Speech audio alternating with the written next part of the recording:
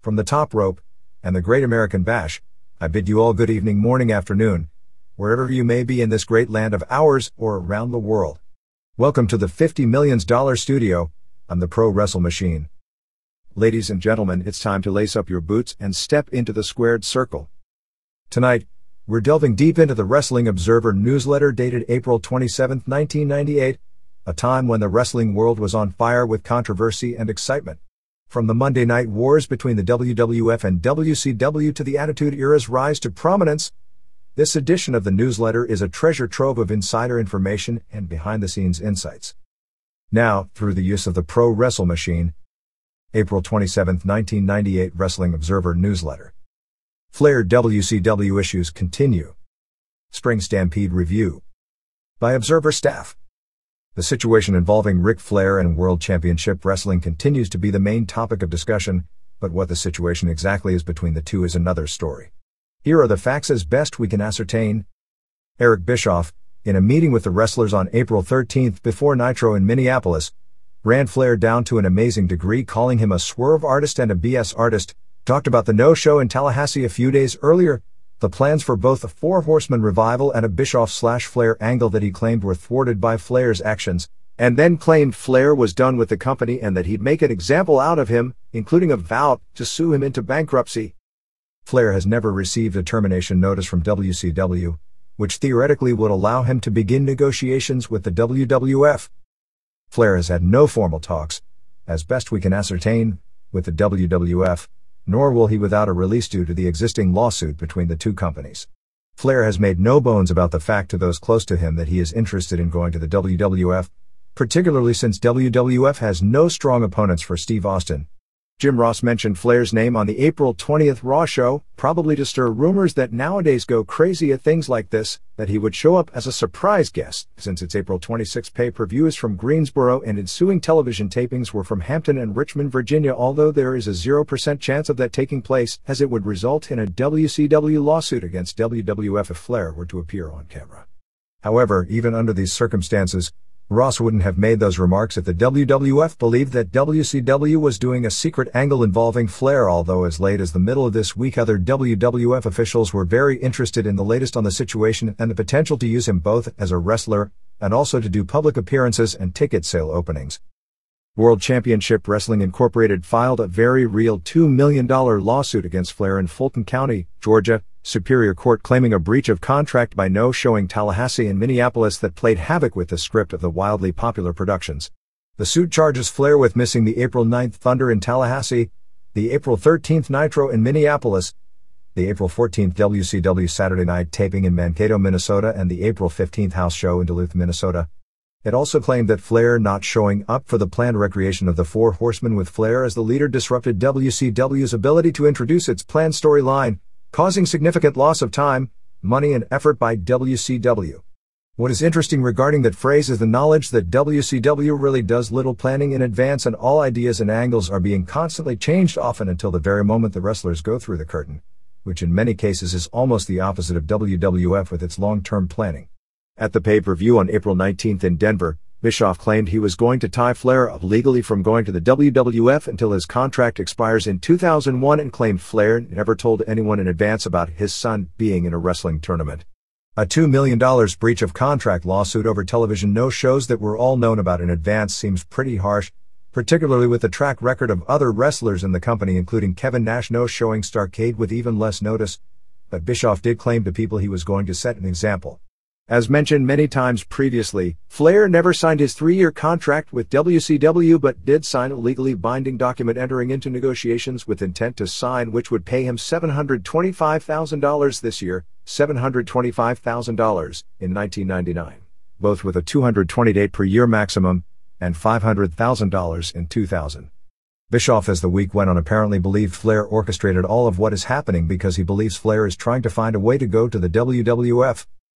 There were people in the company who knew about Flair's son in the tournament, although what date they would have been aware of it isn't clear, but at least one person claimed he knew about it weeks ago and word was certainly out about it by the morning of April 7th. All the house shows scheduled with Flair vs. Curt Hennig matches have been changed, depending upon the city, to either Diamond Dallas Page vs. Hennig, which took place in Duluth this past week on a show Flair was scheduled to headline, or to Giant vs. Hennig. As the week has gone on, more and more wrestlers within WCW are believing this is all a work, citing, 1. At the meeting, Bischoff actually encouraged wrestlers to call 2 or 3 people they are normally strongly discouraged from talking with, myself and one other newsletter reporter, Wade Keller, being mentioned by name, about the contents of the meeting because he claimed he wanted his side of the story out, figuring that under normal circumstances he'd be buried for his decision to get rid of Flair. While that is all logical from his standpoint in that situation, it seems strange to the wrestlers that the names were used. 2. Arn Anderson was in the room when Bischoff was calling Flair a swerve artist, BS artist, etc. and didn't react at all. Then again, taking the other approach, it wasn't Anderson's place in that situation to react, and if he had reacted strongly at the boss burying his best friend in front of everyone, if this isn't an angle, it probably wouldn't have been an intelligent reaction when it comes to his own long-term employment. Not only that, but if he had reacted in that situation, it would have looked even more like it was an angle. 3. A private contractual matter between a wrestler and Bischoff has never been anything he's made a big public deal about in the past to the wrestlers. Burying a wrestler as marketable and as legendary as Flair to other wrestlers to the degree Bischoff did wouldn't make sense, as the reaction was strongly negative across the board to Bischoff to his diatribe. If it wasn't an angle, it would make it very difficult not only for Bischoff to take Flair back after telling everyone Flair was done, but for Flair to come back after his character was buried to that degree by the boss. So if it wasn't an angle, it would seem to be poor judgment by Bischoff, and the belief is he's smarter than that. Of course, this is wrestling and stranger things have happened.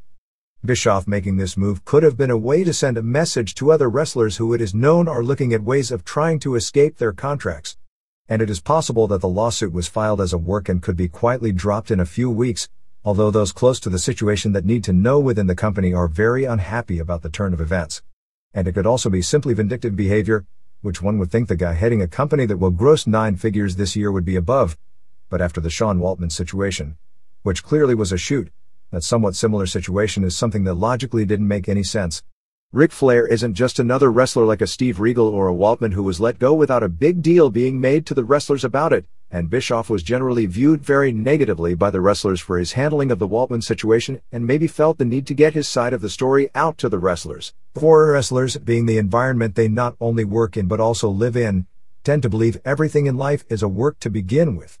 Some wrestlers still believe the Vince McMahon-Bret Hart deal was a work, even with the Bulldog situation, subsequent legal threats and everything else making it obvious that it wasn't. It literally took years before most in wrestling believed UFC wasn't a work. No doubt many still believe it is, and some even think the NFL and NBA results are a work as well. That doesn't make them wrong about this specific instance just because their environment tends to make them overly paranoid about life being a work in other situations. There was no mention whatsoever made of Flair on any of the television shows or at the pay-per-view this week. There were also directions given to the cameramen that while they didn't confiscate pro-Flair banners, there were orders to shoot camera angles to not make any of them visible on television. If it is an angle, it appears to be done only for the wrestlers and a few inside fans, which on the surface sounds really stupid, although in this environment, even that is possible.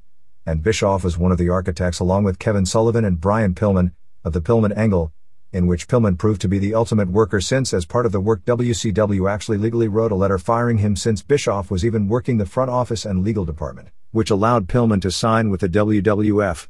However, when Bischoff did the Pillman angle, he made sure it was played out in front of not only the wrestlers, but also strongly played it out in front of the television public, while the large majority of WCW fans have no idea what is going on with Flair, nor do they care since it isn't being addressed on the television show. In addition, the orders were reportedly given banning mentions of Flair on the WCW website, which, if this is an example of a changing environment where you shoot insider angles for the internet, would be the place if it was an angle that it would be pushed the hardest. Bischoff, and this definitely wasn't an angle, used similar legal threats to Eddie Guerrero and to others over the past few months back when Guerrero tried to get a release from his contract. On April 15th, a high-ranking WCW official who is friends with both Bischoff and Flair was in the middle attempting to work as an intermediary trying to save the relationship, and ended up making no headway. It is well known there has been long-term animosity between Flair and Bischoff, although nobody seems to be able to put their finger on exactly why. Flair has spoken with independent wrestling promoters who have contacted him and suggested to them that he expected to be available for public appearances in around 90 days but couldn't commit to anything right now and didn't know of when he would be available to wrestle matches. The reaction and behavior of all parties, except perhaps Bischoff, involved seem closer to behavior of people involved in a legal problem, trying to keep everything quiet so as not to say something you'll later regret and try and avoid it getting publicity, as numerous media outlets since news of the lawsuit went public have tried to get comments from both sides unsuccessfully, as opposed to a pro-wrestling angle, making sure all the relevant information gets out as big as possible to create interest in the story. Hulk Hogan regained the WCW title from one-day champion Randy Savage due to outside help from Bret Hart, and Bill Goldberg captured the U.S. title from one-day champion Raven in a scenario that couldn't have been better if it had been scripted. Well, I guess it was, to pace WCW on April 20th to victory as the ante in the Monday Night Ratings Wars was up to another notch. It was the two big title matches that made the difference, as once again, the ratings showed the total wrestling audience, which set another record, switches back and forth between shows in larger numbers than ever before. And it's the flavor of the week that determines who wins. Last week's flavor of the week was the Vince McMahon and Steve Austin angle, but this week as they went to that well one more time, building the entire show around a tease confrontation between the two that drew a record audience last week. It came back 1 week later to lose in the same time slot by an amazing nearly 3 full ratings points. It was the same story last week, as on April 6th, WCW set an all-time audience record for a match in a competitive situation with the Sting vs. Kevin Nash WCW title match, and they built up a rematch on April 13th, which got killed by Austin and McMahon by nearly 2 points. The moral of the story is clear. What is hot this week is now passé by next week. The business has never been moving faster, and it is the public by voting with their television clickers that is moving the angles at record speed. The company that stays with the pat hand for too long is going to play catch-up ball very quickly. Paced by the two title matches, Nitro drew a 5.11 rating, 5.18 first hour, 5.05 seconds hour, 5.10 third hour, and 8.35 share, its second highest rating in history and best rating ever in a competitive situation. Raw drew a 4.40 rating, 4.40 first hour, 4.40 seconds hour, and 6.76 share, making it the 4th highest rated Raw episode in history and the 3rd highest in a competitive situation. The combined head-to-head 2-hour audience blasted the record set 2 weeks earlier with a combined 9.48 rating and 14.82 share in 6,920,000 total homes. The other record set was the highest rated quarter hour in a competitive environment, along with being the second most watched pro wrestling match in history on cable television, as the finish of the Hogan-Savage match drew a 6.53 rating and 10.7 share in 4,774,000 homes, breaking last week's record set by the McMahon-Austin non-match of a 6.0 in 4,414,000 homes. It just barely trailed what was thought to be a nearly unapproachable mark, unless one company had the night to themselves, when WCW went unopposed on March 16th with Hogan and Savage vs. Sting and Luger doing a 6.6 rating in 4,840,000 homes, the most watched wrestling match ever on cable. The Nitro replay also did a 1.6 rating and 7.1 share. But this week's flavor is last week's nostalgia in 7 days. Raw should be expected to destroy all its records on April 27th and continue with ratings in the low 5s through May 18th, since it will be going unopposed with TNT carrying 2 NBA playoff games. At press time, WCW officials weren't even certain of when or what form Nitro would take, as it wasn't until Sunday, when the NBA released its playoff schedule, did it become official TNT would be broadcasting 2 games, thus leaving no time for wrestling. The plan was expected to be, but still not definite, that Nitro, taped on April 27th in Norfolk, would air on April 28th, although whether it would be 2 hours or 3 hours and what the starting time would be wasn't finalized. Nitro also firmly established the obvious, that Goldberg is a big money player. Although Goldberg had received the biggest pops nearly every night for weeks, his matches had to this point resulted in no significant ratings change, although his amazing merchandise sales, which just began 1 week ago, was already proof. Being heavily pushed in his first major match of his career against Raven resulted in WCW maintaining almost its entire first-hour audience, as the match in what is traditionally the death spot for WCW drew a 5.7 rating against a 3.7 rating for Vince McMahon and the Love Shack. To show the interest level the Goldberg match drew, when it was over, WCW fell from the 5.7 down to a 4.6 for Ultimo Dragon vs. La Parka and Chris Benoit vs. Kurt Hennig, while at the same time WWF drew from 3.7 to 4.5, largely for DX in the ring spraying the Super Soaker on the crowd. It is already pretty clear that perhaps the biggest rating, and maybe even the biggest buy rate, that WCW would do in the near future is to get Goldberg to a 99-0 record and go for number 100 against Hogan. If you take away the two monster matches, Raw actually held a 4.72 to 4.66 lead, with the next 5 quarters being 5.0 for Nitro, Piper interview, Hammer vs. Saturn, to 4.5, end of DX vs. LOD and Owen interview, Severn vs. Mosh, Undertaker choking Kevin Kelly, 4.9 for Nitro, beginning of Public Enemy vs. Steiner and Bagwell, to 4.9, Bradshaw vs. Goldust, 4.5 for Nitro, end of PE vs. Steiner and Bagwell, Booker T vs. Psychosis, to 4.8, Austin interview, Midnight vs. Funk and Scorpio, and 4.3 for Nitro, Luger vs. Adams, to 4.9 for Raw, Sable interview, McMahon interview, beginning of DX vs. LOD and Owen.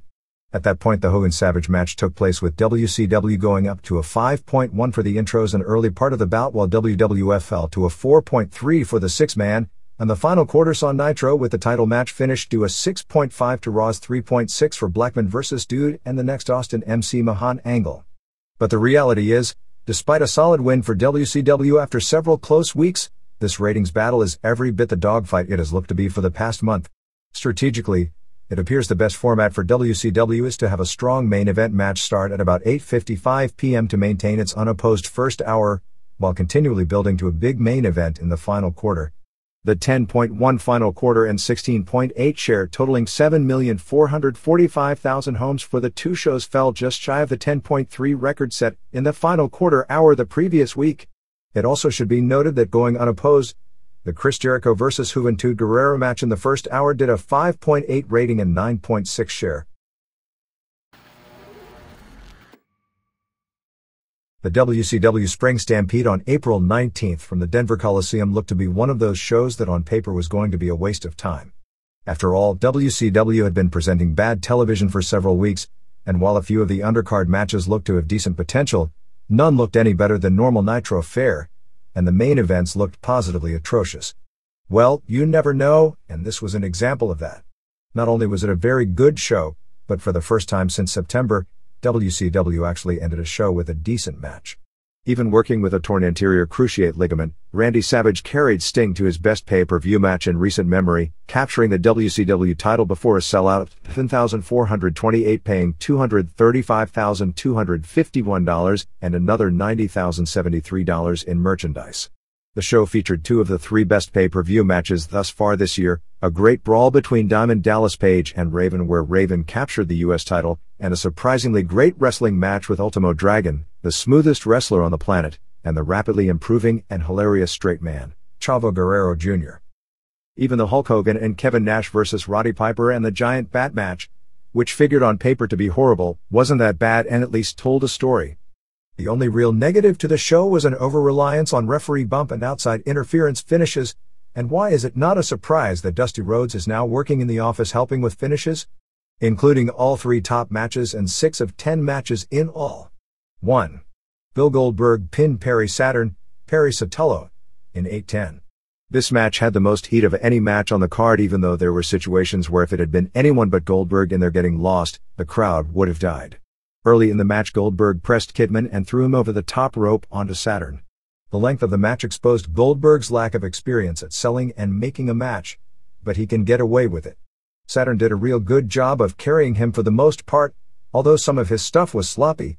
At one point he tried a springboard move off the ropes and slipped and fell backwards to the floor. After coming off the top with a spin kick, Saturn put on an arm breaker, but Goldberg broke it. At about 5:30 in the match fell apart momentarily, but Goldberg then hit his tackle and went for the jackhammer, but Saturn broke it using a low blow while Kidman distracted the ref. They tried what would have been an awesome spot with Goldberg press slamming Saturn while standing on the middle rope, but he couldn't get Saturn up and just dropped him. Goldberg tackled Kidman but was attacked by Saturn, who got him in the rings of Saturn. Goldberg broke the rings but powering to his feet and hitting the jackhammer, although the sequence reads a lot better than it looked, but still got the super pop. 1.5 star. 2. Ultimo Dragon, Yoshihiro Asai, pinned Chavo Guerrero Jr., Salvador Guerrero 3, in 11:49.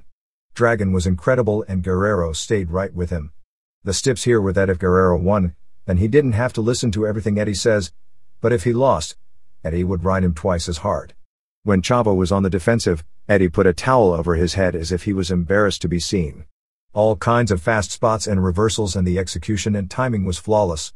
Dragon did his Osai moonsault. Guerrero did an incredible twisting corkscrew dive over the top rope, which actually overshot Dragon a bit. The climax spot saw Dragon come off the top rope when Guerrero dropkicked him to meet him, but caught him low. As Dragon was selling the low blow, Guerrero refused to attack him until he recovered from the foul. Eddie was going crazy about this and slapped Chavo twice. After Dragon recovered, they traded near falls, Dragon with an inside cradle and Chavo with a brainbuster. Chavo went for his tornado DDT finisher. I know he never wins, but if he was going to, that would be his finisher. But Dragon blocked the completion and turned it into a Dragon sleeper for the tap-out finish. After the match, Chavo told Eddie that he refused to cheat to win. 4 stars. 3. Booker T. Booker Huffman retained the WCW TV title, pinning Chris Benoit in 14-11. Very stiff, hard-fought match. Toward the finish, Benoit hit a diving headbutt more than halfway across the ring and followed with 3 rolling German suplexes for a near fall. T came back with a sidewalk slam hard and a flying forearm. T went for an axe kick, but Benoit put referee Mickey J in the way, and he got nailed. Benoit put on the crossface, but there was no referee. T tapped the mat twice, but it was an ambiguous tap, as you couldn't tell if he was actually hitting the mat as he struggled to the ropes. Finally, T reached the ropes, and Benoit broke it. Benoit tried to get Jay back together, and this gave T recovery time, and he went for a Harlem side kick which looked more on target for Jay, but Jay ducked it and it hit Benoit, who was then pinned. 3.5 stars. 4. Curt Hennig pinned Davey Boy Smith in 4:48. In an unannounced stipulation, Rick Rude was handcuffed to Jim Neidhart. After the 2 previous great matches, not only was this time for a bathroom break, but time to leave your brain in another room.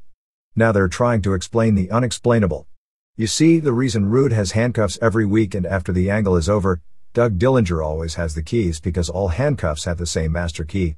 Okay, granted, Dillinger should always carry a handcuff master key because God knows what things these guys are doing on the road with handcuffs and what sort of emergencies might crop it. That much is understandable. But given all that, and because it happens to Smith and Neidhart every week, why don't they carry one of these secret master keys with them as well? At least thinking like that distracts you from having to wait until this match is over. Hennig had a big brace on his right knee. Neidhart began choking a uniformed police officer, who looked like the police officer who hooked Neidhart and Rude together. You know, all blacks look alike, and the second one turned out to be Vincent. Vincent gave Rude the key to the handcuff while being choked. Hal Virgil had it was another of those inexplicable deals, but I guess the police and the NWO are working together with the evil spells cast by the WWF to destroy the former Hart Foundation, which may also explain why Nash can get arrested 45 times but still never wind up with a criminal record. Rude unhooked himself and hooked Neidhart up to the ring post. Well, you can figure what happened there. He interfered and Smith was pinned. And then Rude and Hennig destroyed Smith and Neidhart, including Rude choking both with Vincent's nightstick. Eventually one of the refs came out. The WCW referees are in on the conspiracy as well, with yet another master key, and unlocked Neidhart. Bobby Heenan was hilarious through all this, making jokes about just leaving Neidhart there all day hooked to the post in Klondike. Former wrestler Klondike Bill, who works on the WCW ring crew, could just set them both up tomorrow in the next city. Dud. 5. Chris Jericho, Chris Irvine, retained the WCW Cruiserweight title, beating Prince Iaukea, Mike Hayner, in 9:55. Iaukea was working the match with a sprained right knee. Fans saw this as the popcorn match and didn't care at all, but Jericho did such a good job that they were really into the match by just a few minutes in. Jericho did a great job here in selling that he was about to lose and has really made the belt mean something, well, as much as it can mean, since it's not like the top guys ever challenged for it, including doing near falls where he kicked out so late everyone thought they were the finish. Jericho turned a Rana into a lion tamer, but Iaukea made the ropes. Iaukea got a great near fall. At another point both were standing on the top rope and tumbled to the floor, which was a planned spot reminiscent of a screwed-up spot in a Jericho vs. El Samurai match last year in New Japan. All kinds of reversals by Iaukea into hot near falls before Iaukea hit his Northern Lights suplex finisher, but Jericho made the ropes. Jericho, on his third attempt at a lion tamer, got it in the middle for a submission. 3.25 stars. 6. Rick Steiner, Robert Reach Steiner, and Lex Luger, Larry Fold, beat Scott Steiner, Scott Reach Steiner, and Marcus Bagwell in 5:58. Bagwell came out with the most pathetic-looking rap job of a cast, saying that he couldn't wrestle. J.J. Dillon came out with a doctor who examined Bagwell and said he was hit to wrestle. Most of the match saw Rick beaten on until he hot tagged out. After Luger spent a few seconds in, he tagged a fresh Rick who clotheslined Bagwell and then chased Scott to the back. Scott's arms are freakish. I know they've always been, but for some reason they're looking more freakish than ever, and he tore his bicep right off his arm a few years back. As someone mentioned to me, someone needs to get Scott to read Jeep Swenson's autobiography. Bagwell was on the top rope ready to do his buff blockbuster, but Rick ran back and shoved him off. Luger then racked him for the win. 1 1/4 stars. 7. Psicosis, Dionisio Castellanos, pinned La Parca, Adolfo Tapia, in 6:59. These guys had no chance late in the show, doing an unadvertised match while fans were waiting for the main events. Psicosis was incredible, with a crazy Hurricane Rana off the top, a running dive over the head and a twisting moonsault off the top rope to the floor. Parca did a split-legged moonsault outside of the ring. At one point Parca tried a powerbomb, but Psicosis turned it into a Hurricane Rana for a near fall. Geez, what was Parca thinking doing a powerbomb, and thank God for Psicosis reversing it. On his salary, he can't afford the fine, and with his immigration status, committing a felony could be grounds for deportation. And I'd hate to think how he'd get over in prison wearing that outfit. They might try to unmask him and then he'd have to return to Mexico and create some story about how the dirty Americans double-crossed him and stole his mask. Anyway, while Parca was having acid flashbacks to childhood seeing the movie version of Midnight Express while he thought about doing that power bomb, Psicosis was still thinking about wrestling and nailed him with a guillotine leg drop for the pin. 2.5 stars. 8. Hulk Hogan, Terry Bollea, and Kevin Nash beat Roddy Piper, Roderick Toombs, and the Giant, Paul White, in 13:23 of a baseball bat on a pole match. A lot better than it looked on paper. Hogan whipped Piper and then Piper whipped Nash with a belt. Nash tagged in with Giant and they did a simultaneous high kick spot with both taking a bump. Piper began slugging it out with Hogan and did one of the worst looking lariats of this generation. Giant dropkicked Nash out of the ring while Piper put Hogan at the sleeper, but Hogan made the ropes. At this point Giant shoved Piper up the pole and he got the bat. Before he could get all the way down, Giant was thrown off the ropes. Hogan got the bat and then threw it to the floor. If you're asking why he did it, it's because he needed to a spot for Ed Leslie to shine. As Hogan and Nash, who worked together cohesively the entire match, were beating on Piper, Leslie showed up with a new bat and gave it to Hogan, who KO'd Giant with it. Nash held Piper and Hogan went to hit Piper, who moved, and Nash got nailed. Piper got the bat and hit Nash and threatened Hogan. At this point Leslie grabbed the bat and distracted Piper, and threw another bat to Hogan, who used it on Piper for the pin. After the match, Hogan told Nash to powerbomb Giant, and as he bent over to do it, Hogan hit Nash with the bat. Giant got up and cracked the bat over his knee and Nash headed out as well. 1 1/2 star. 9. Raven Scott Levy won the U.S. title from Diamond Dallas Page Falkenberg, in 11:52. A wild brawl all over the place with tons of interference. Basic using every shortcut in world match. Page used a pescado on Raven and Sick Boy in the open and whipped Sick Boy into the guardrail. They ended in the back where a stagecoach setup was put together. Raven was whipped through the wooden gates and at one point Page jumped off the top of a stagecoach with a double sledge on Raven, who was hanging out in the hay. Raven went through a few more fences, took some hard garbage can shots. They tore up the set. Page suplexed Raven on a table. Raven kicked Page through a backdrop and broke what appeared to be a glass pan over his head and splashed him off the stands onto a table that didn't break. Raven used a bull rope to choke Page and hit him with a cowbell and used another garbage can shot to the back. Sick Boy came out with a kitchen sink and nailed Page with it, but Page kicked out of the pin. Page used a drop toe hold with Raven crashing on the sink, and then Kidman went off the top rope and when Page moved, hit Raven, but Raven kicked out of the near fall. Sick Boy hit Page with Lodi's crutch, but Page kicked out. Page used an inside cradle for a near fall. Hammer came off the top rope and accidentally clotheslined Raven, and Page hit Hammer with the sink and got another near fall on Raven. Raven came back with a low blow. Finally Lodi threw in the dreaded stop sign, but Page got it from Raven and hit Hammer and race with it and then used a diamond cutter on Kidman, who tried to interfere. At this point Hulk Hogan nephew Mike Bollea, Horace Boulder, came out dressed as a stage hand and clocked Page with the stop sign, and Raven DDT'd Page onto the sink for the pin. 4 stars. 10. Randy Savage, Randy Poffo, captured the WCW title from Sting, Steve Borden in 10:08. They brawled to the back early where Sting threw Savage into another wood fence and dropped his throat on the wood. Sting hit Savage with the dreaded bale of hay that the poor announcers had to sell as something vicious. Next thing you know, they'll be pointing out that the gooey substance in the marshmallows the guys are throwing at each other from a campfire setup are actually potentially crippling. Back near the ring, Sting missed a stinger splash into the ring post. Savage took 2 nasty bumps over the top rope, landing on his feet to break the fall, which must have done wonders for his bad knee. Sting suplexed Savage on the floor. Back in the ring, Sting went for a stinger splash but hit ref Charles Robinson. Savage hit a pile driver but Sting popped up. Elizabeth went to hit Sting with a chair but he no-sold that spot. As Sting hesitated, showing sympathy for Elizabeth, Savage nailed him from behind with a chair shot. Savage then got to the top rope for his finisher, but Hogan and Leslie showed up and Hogan shoved Savage off the ropes. Savage tried to spin to avoid destroying his knee on the fall and it may not have worked. At this point Elizabeth was carried off, which may be the adieu for her wrestling career, as she was married in December and with Savage being out due to knee surgery, figured that would be it for her, and apparently she, who is now 37, wanted to start living a real life. Life apart from the boob jobs and starvation diets, which are what too many women in this profession are strongly encouraged to live their lives going through to keep their figures at an age when doing such becomes going against nature. Savage was limping badly by this point and Sting used the Scorpion Death Drop on him. At this point Nash showed up and powerbombed Sting and put Savage on top for the pin. As the show was ending, Hogan and Leslie, who had left after thinking they had given Sting the win, came out and were furious about Savage winning the title.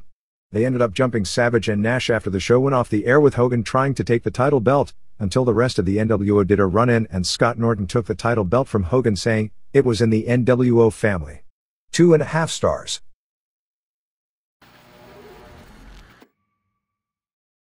Just when it seemed things couldn't get worse for the Ultimate Fighting Championships when it came to its position on pay-per-view, they did.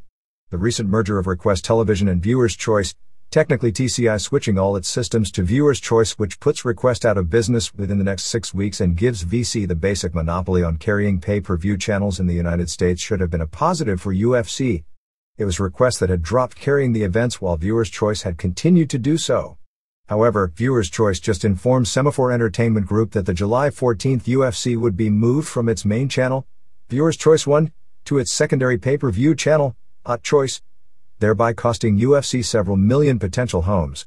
The claim was the move was because with all the changes, the largest MSOs in the new Viewers' Choice system would be Time Warner and soon to be TCI, which had already made a corporate decision not to carry UFC in the wake of the New York Times negative articles last year and subsequent New York state law banning the events live in New York, the state Time Warner is strongest in.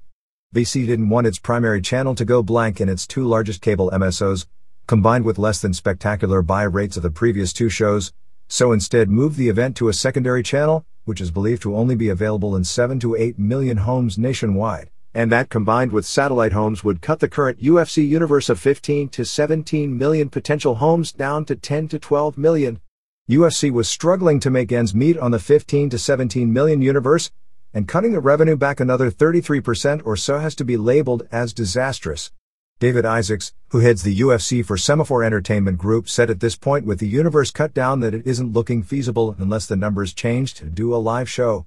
There is very serious discussion of making the July show into a taped show built around a Frank Shamrock title match in May, with the show billed as something along the lines of greatest championship fights in UFC history, with famous matches with Hoist Gracie, Ken Shamrock, Dan Severn, Don Fry and the rest, and perhaps if things break in UFC's favor, trying another live pay-per-view in September. Presenting a highlight show with 1 or 2 new matches taped earlier would certainly not be seen by fans looking in from the outside as a positive sign for the UFC long-term, and this latest blow is already being seen by many within pay-per-view as the potential final mortal blow. There apparently has been some consideration given to attempting to run closed-circuit locations for UFC due to the unavailability of the show in much of the country on pay-per-view, and the May 15th show is going to be test-marketed in a 1,300-seat theater on Long Island.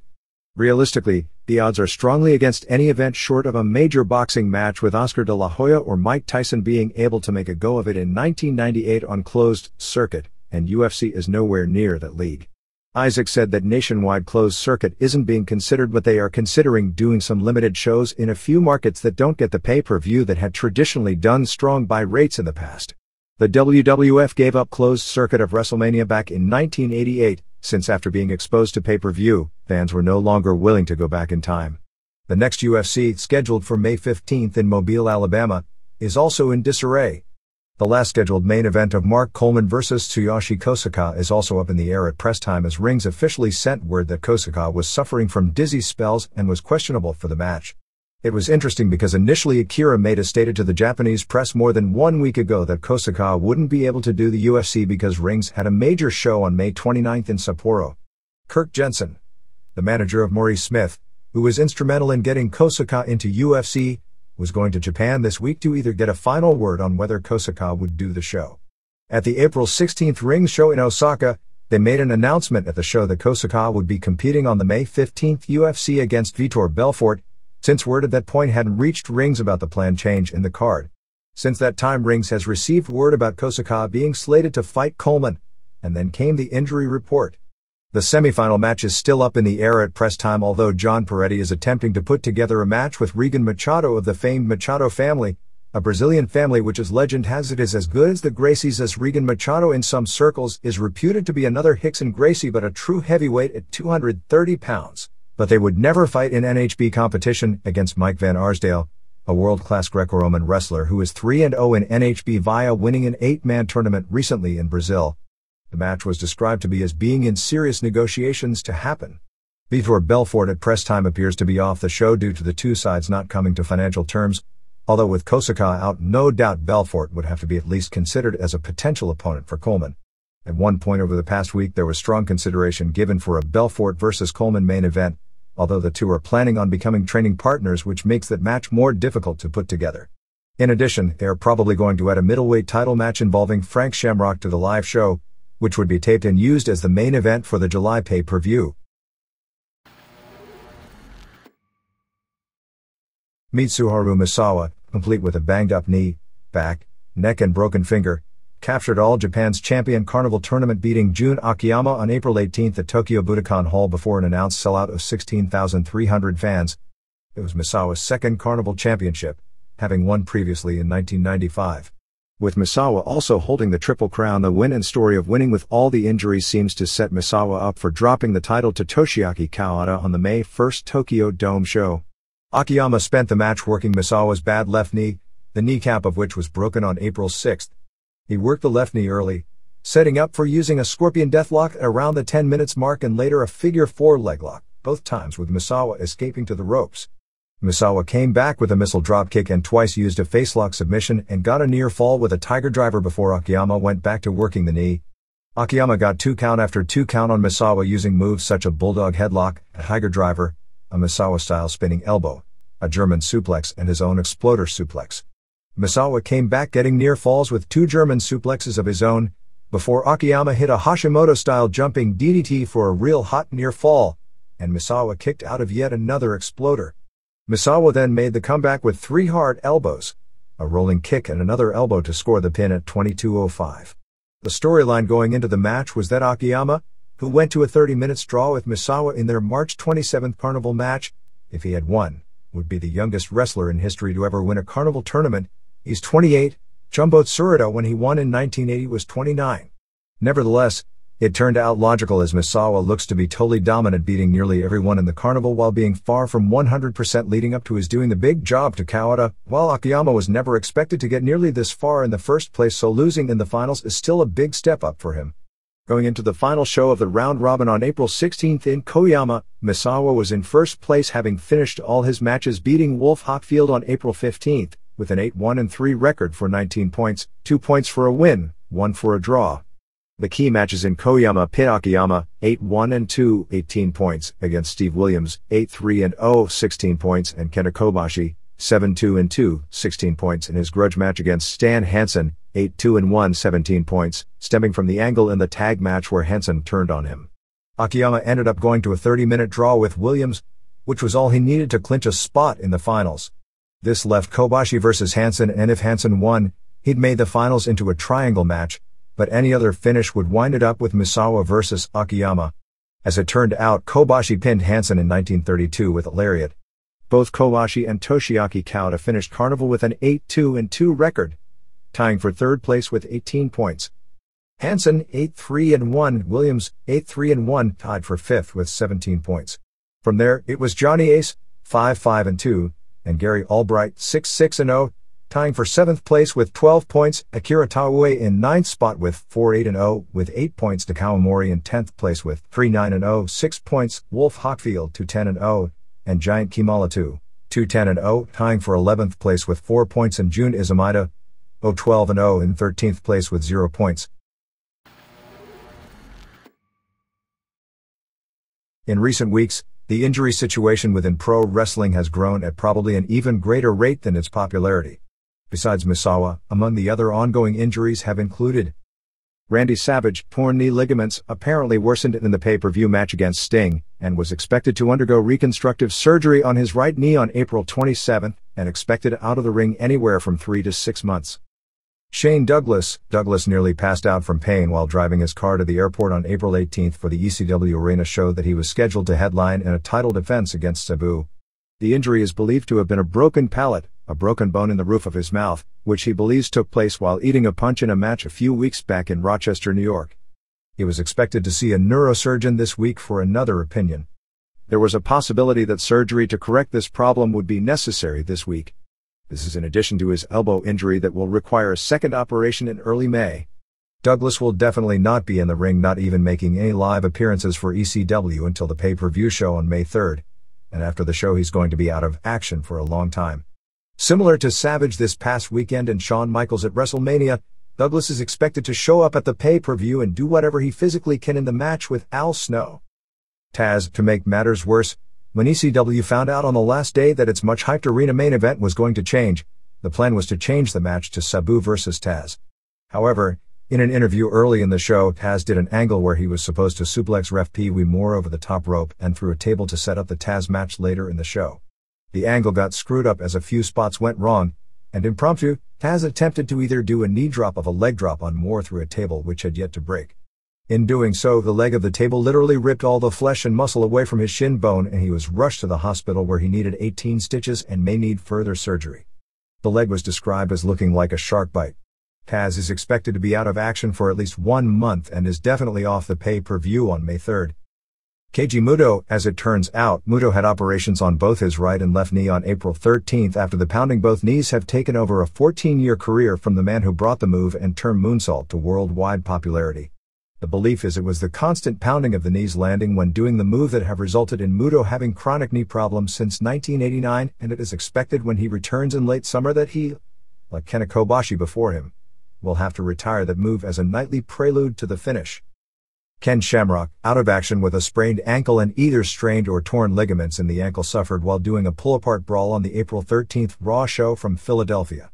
Shamrock was out of action this week and is expected to return at the pay-per-view show on April 26th, although that was pending a doctor's examination to the actual extent of the ankle damage. Sable on April 16th at a house show in Hershey, Pennsylvania when doing the cat fight spot with Luna. Sable's foot was accidentally stepped on by ref Tim White and her toe was broken in 3 places and missed the rest of the weekend shows. WWF was saying that they were expecting her in some form to work the pay-per-view show, although obviously she wasn't going to be close to 100% by then. She was scheduled to see a doctor early this week as there were preliminary reports the breaks could necessitate immediate surgery, which would at least put a monkey wrench in the pay-per-view match, or else she'd risk battling lifelong arthritis in the toe. Doug Furnas out of action with a bruised voice box stemming from a kick in a match last week against Rob Van Dam. Kensuke Sasaki blew out his knee this past week, although reports don't indicate it's an injury that will keep him out of action for any length of time. Tamon Honda and Yoshinari Ogawa, both All Japan prelim wrestlers, are out of action with broken legs. Yuji Yasuoka, war wrestler who was scheduled to work this entire tour for New Japan but suffered a separated shoulder on the first night of the tour on April 13th, and hasn't returned.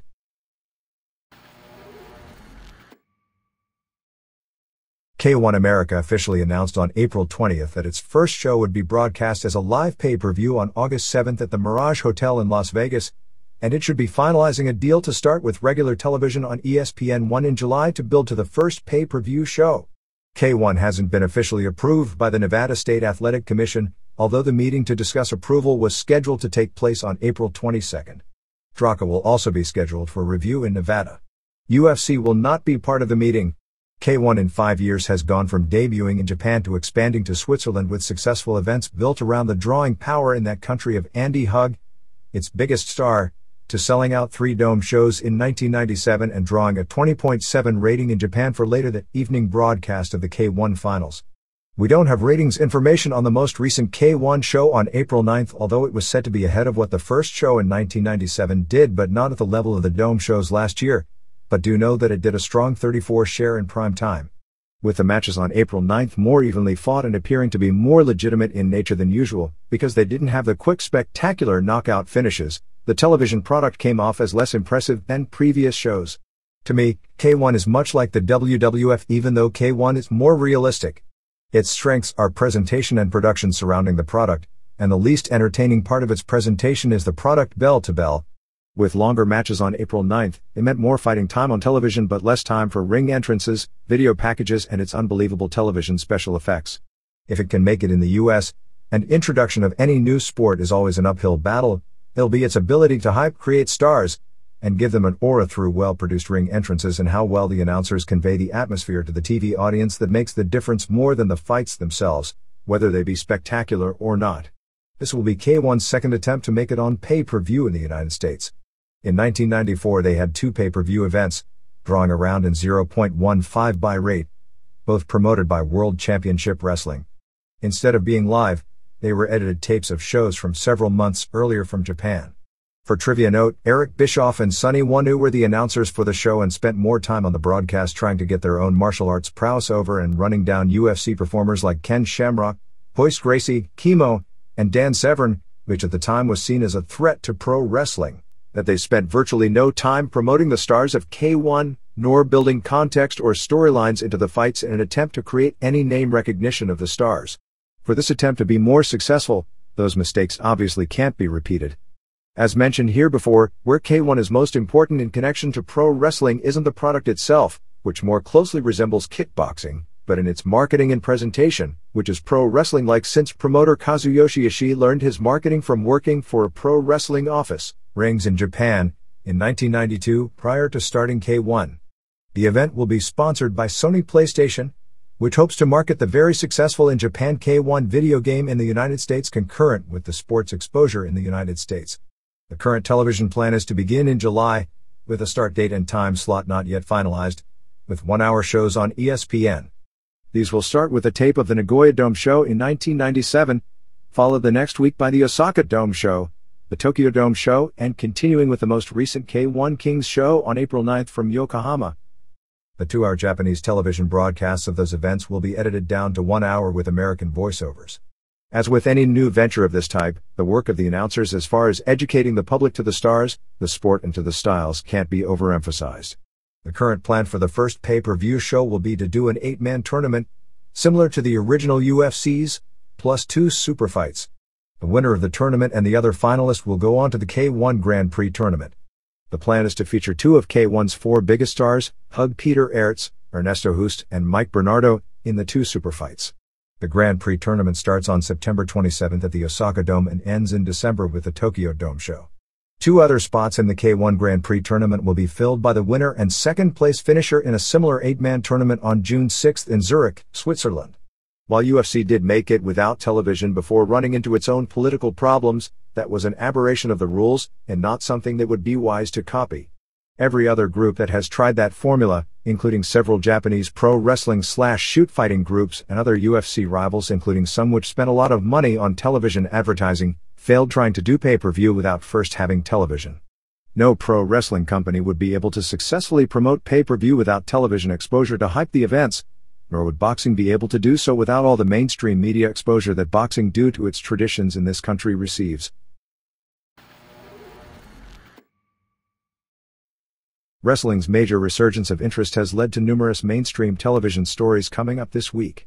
On April 22nd, Steve Austin appears as the subject for a story on Access Hollywood. On April 24th, Northeast indie wrestler Rob Alowich, who doubles as an art dealer, will be the subject of a story on the Today Show. The Entertainment Tonight segment on Nitro that was scheduled for April 24th has been moved to April 28th. On April 26th, head-to-head in most of the country with the WWF Unforgiven pay-per-view show, On Channel will be presenting a 2-hour special covering the history of pro wrestling. The first airing will be from 8 to 10 p.m. Eastern Time with replays from midnight to 2 a.m., and on May 1st from 9 to 11 p.m. and 1 a.m. to 3 a.m. Japanese television rundown. April 4th. New Japan. This show was largely to build up to Antonio Inoki's final match special on April 6th. The show aired clips of the first round of the Inoki tournament plus Inoki's exhibition with Nobuaki Kikuta of K1, which aired on the previous week's television show. The rest of the show consisted of 3 matches from the final Inoki tournament, which took place earlier that day at the Tokyo Dome. After airing the Fry Ogawa final, they finished the show playing Inoki's music with the crowd chanting for him and showing him on the other side of the curtain, and as soon as he went through the curtain they basically said it would be continued on April 6th. 1. Naoya Ogawa beat Brian Johnston in 3:30 with an armbar. Johnston looked good because he's got size, quick hands and moves real well. He needs work on crowd interaction but was already better than in his previous matches. Short but okay match. 1 1/4 stars. 2. Don Fry beat Igor Mindert in 3:59. Not much of a match, but Fry did a good job working the crowd. Finish saw Fry throw punch after punch down and the ref stopped it to deliver a 10 count. As the ref was counting Mindert down, Fry attacked his second, Gerard Gordeau, who is a karate legend who did famous work pro wrestling matches against the likes of Inoki and Akira Maeda in the past and also was Hoist Gracie's opponent in the championship match of the very first UFC in 1993. They did a pull-apart after the match with Fry and Mindert, which was actually better than anything in the match. 1/4 star. 3. Fry beat Ogawa in 5 minutes. Fry got heat again by not breaking on the ropes even though Ogawa would. Finally Ogawa hit his STO judo takedown and a back suplex. Ogawa hit one more suplex and then charged across the ring right into a punch by Fry and was dropped. Fry laid in the punches on the ground until Satoru Sayama threw in the towel for Ogawa. Fry noticeably saw the towel thrown in, paused for dramatic effect, and then went back to punching Ogawa until Sayama ran in and started choking Fry. Johnston and Brad Rheingans then pulled Sayama off Fry. Actual finish was good but match itself wasn't much. 1 star. April 11th. New Japan. 1. Shinya Hashimoto and Osamu Nishimura beat NWO Sting and Michael Wallstreet when Hashimoto pinned Wallstreet after a DDT while at the same time Nishimura hit Sting with a Northern Lights suplex in 12:54. The last 5 minutes aired on television. 1 star 3/4. 2. Masahiro Chono and Hiroyoshi Tenzan beat Tatsumi Fujinami and Satoshi Kojima in 13:54.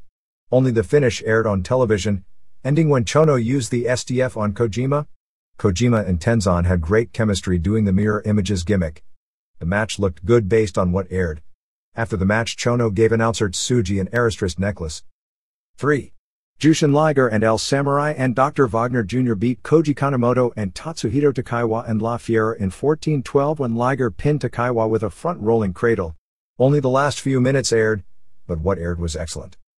4. Kendo Kashin beat Shinjiro Otani in 12:17 with a reverse armbar out of nowhere. Again, only the last few minutes aired, but what aired was excellent. 5. Hashimoto and Kojima beat Keiji Muto and Wallstreet in 18:07. Lots of outside interference with Muto really goading at Nishimura at ringside, spitting on him and attacking him outside the ring. Match was a lot better than it looked on paper due to Muto, although Kojima also looked really good and Hashimoto made his good comebacks. Lots of submissions, rope breaks and saves. All hell broke loose with New Japan vs NWO after the match. 3 1/4 stars. 6. Fujinami and Kensuke Sasaki beat Chono and Big Titan in 13:02. Started out pretty bad. Sasaki didn't show much and Titan was awful, although Chono and Fujinami were technically okay. They teased one spot for the dome where Sasaki lariated Fujinami when Chono moved. Chono got the STF on Fujinami, who made the ropes. Chono hit Titan with a shoulder block off the top when Sasaki moved. Sasaki then used several lariats on Titan, and made him submit to the power strangle. After the match Sasaki walked out on Fujinami to again build heat for their dome match, leaving the entire NWO/Aristrist gang to jump him. Fujinami made the Bret Hart comeback, beating them all up and once and running them off. 1 3/4 stars.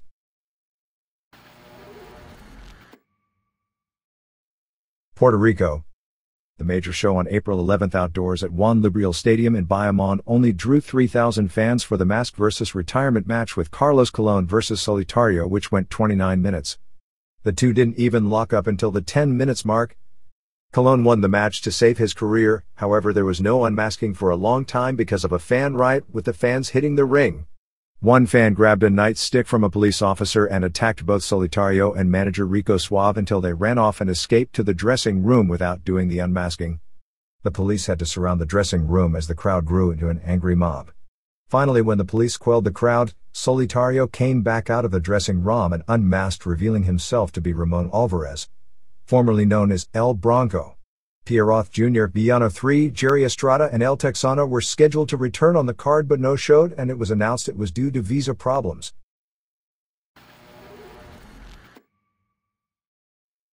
Mexico.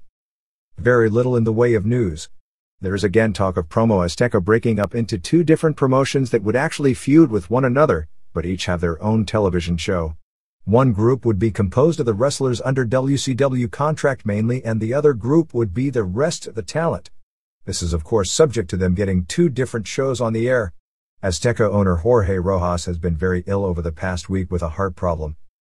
April 17th at Arena Mexico was headlined by Steel Al Venus and Cien Caras and Mascara Año 2000 versus Rayo de Jalisco Jr. and Brazo de Plata, and Atlantis and Headhunters and Brazo de Oro versus Dr. Wagner Jr. and Apollo Dantes and Gran Marcus Jr. and La Fiera and Tony Rivera and Tigre Blanco versus Blue Panther and Black Warrior and Fishman.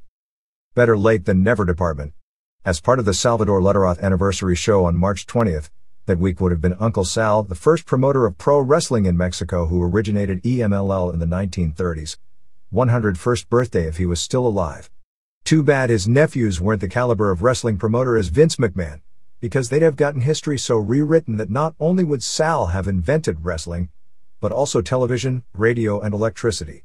Anyway, they held a Campeón de Campeones tournament similar to AAA's Rey de Reyes tournament. Black Warrior, the NWA light heavyweight champion, beat Felino, the WWA welterweight champion.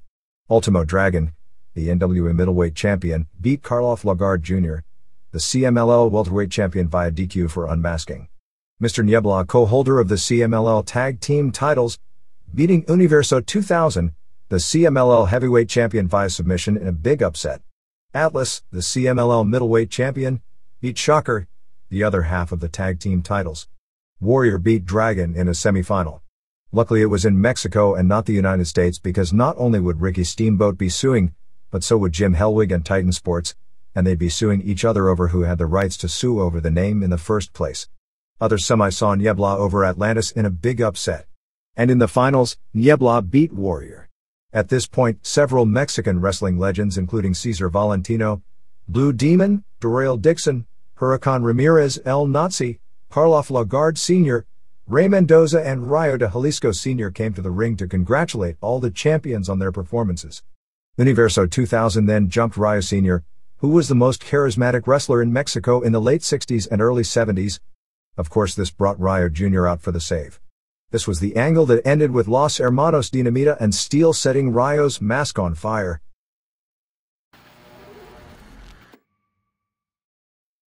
All Japan. Overall, the Budokan Hall show on April 18th was said to have been a good show with stronger than usual undercard matches.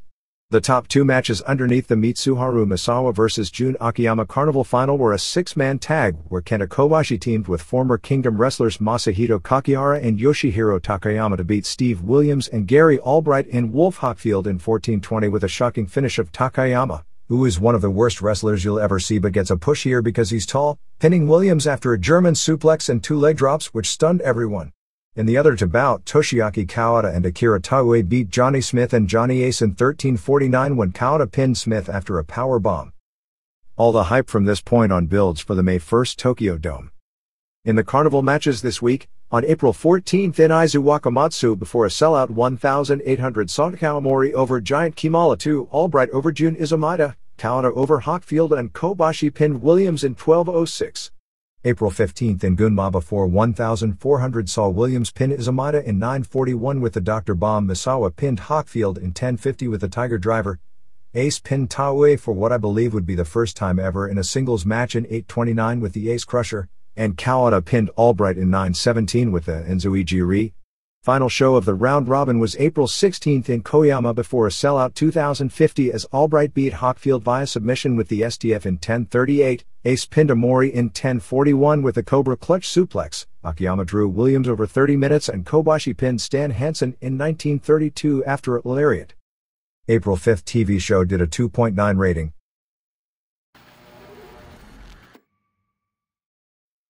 New Japan. With Keiji Muto out of action after the 2 knee surgeries, Muto and Masahiro Chono vacated the IWGP Tag Team titles this week. They'll be doing a tournament with 4 matches on June 3rd in Osaka and the finals on June 5th at Budokan Hall. In Osaka, it'll be Kensuke Sasaki and Kazuo Yamazaki versus Michael Wallstreet and Big Titan, with the winners facing Chono and Hiroyoshi Tenzan later on the card.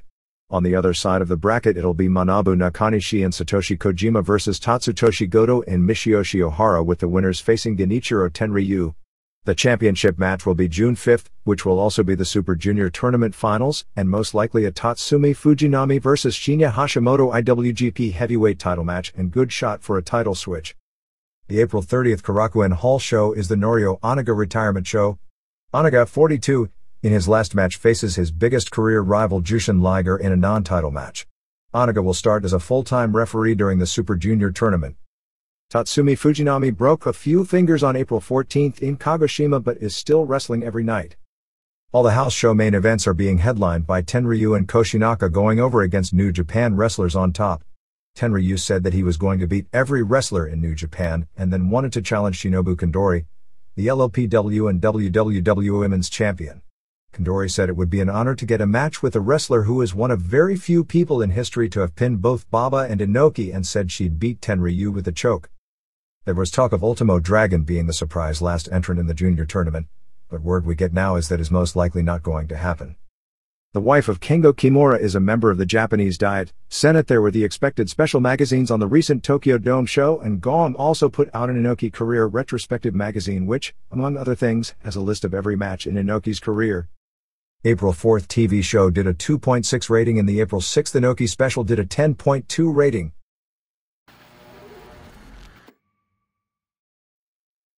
Other Japan notes. In what is probably the biggest surprise pro wrestling result, on the April 16th ring show at Osaka Furitsu Gym before an overflow crowd announced at 7,600, champion Kiyoshi Tamura lost a non-title match to unheralded Valentijn Overeem in 3:56 with either a heel hook or a foot lock, depending upon the source. Due to the result and the time, and we haven't seen the match yet, most of the speculation was this was a shoot match gone awry, as one would think Tamura should be the heavy favorite in such a situation, so they probably saw Overeem as a safe opponent that Tamura would impressively handle since Overeem is much bigger and that the problem with shoots is that things happen. Tamura has always handled himself well in shoot situations, including submission wins over Kosuka, Yoshihisa Yamamoto and maybe even Maurice Smith. Nith has claimed his loss to Tamura was a shoot. The main event on the show, which was Akira Maeda's final match ever in Osaka, saw Fulton beat Maeda in 5:43 with an armbar, which made sense since Maeda beat Han in January. Tsuyoshi Kosuka beat Yope Castale in 7:49 also with a foot lock. It now appears that Maeda won't be able to sign Alexander Karelin, so they are going to have a 12-man tournament similar to the Inoki deal where Maeda faces the winner in his retirement match in September. Fuyuki Gun ran a major show on April 17th in Sapporo as the one-year anniversary of his first show. They held a tag team tournament underneath, with the winners getting a shot at Fuyuki and Haido's World Brass Knucks tag titles, and the loser of the main event would either lose his hair or mask. Masato Tanaka and Hayabusa won the tournament, beating Mr. Ganasuke and Yukihiro Kanemura, and then won the titles in 25-24 when Hayabusa pinned Haido, so Haido ended up getting his head shaved. Isatsune Shinma, the son of Inoki's longtime manager Hisashi Shinma, is going to restart his Lucha Libre group with a one-week tour from June 11th to June 18th using 16 wrestlers from Mexico, headlined by Dos Caras. Shinma Jr., as he's known in Japanese wrestling, was the promoter who first brought and popularized Lucha Libre in Japan in 1990 when he started promoting Lucha All-Star tours with the likes of El Hijo del Santo, Negro Casas, Gran Hamada, Los Brazos, Blue Panther, Fuerza Guerrera, Kendo, Super Astro, and was the promoter who first pushed Yoshihiro Asai, Ultimo Dragon, in Japan, and gave the first break to Great Sasuke before the formation of Michinoku Pro. Yuki Kondo of Pancrase will be leaving Japan after the April 26th pay-per-view to train in Massachusetts until September with Jason DeLucia. LLPW's Michiko Nagashima, 26, announced this week that she would be retiring in June after a 6-year career. In Big Japan, owner Shinya Kojika is now wrestling as Masked DK, similar to the All Japan Women Masked Zap's Top Hill gimmick. JWP and Battlerts are going to co-promote a show on May 10th in Osaka, with the main event being a mixed 10-person tag match with both men and women. A surprise result this week in JWP had champion Hikari Fukuoka putting over Rieko Amano via submission in 27-27 in a non-title match, which means Amano is going to be getting the big push. Even though the house show business for Japanese women's wrestling is really bad right now, it has regained a lot of interest as a television special. In February, the TV studio show, which aired after midnight on a weeknight, did a phenomenal 4.5 rating. The March special on March 21st with the Kondori vs Yumiko Hata double title unification match set up on the previous special, which aired at 2:30 a.m. on a Saturday night, did a 3.3 rating.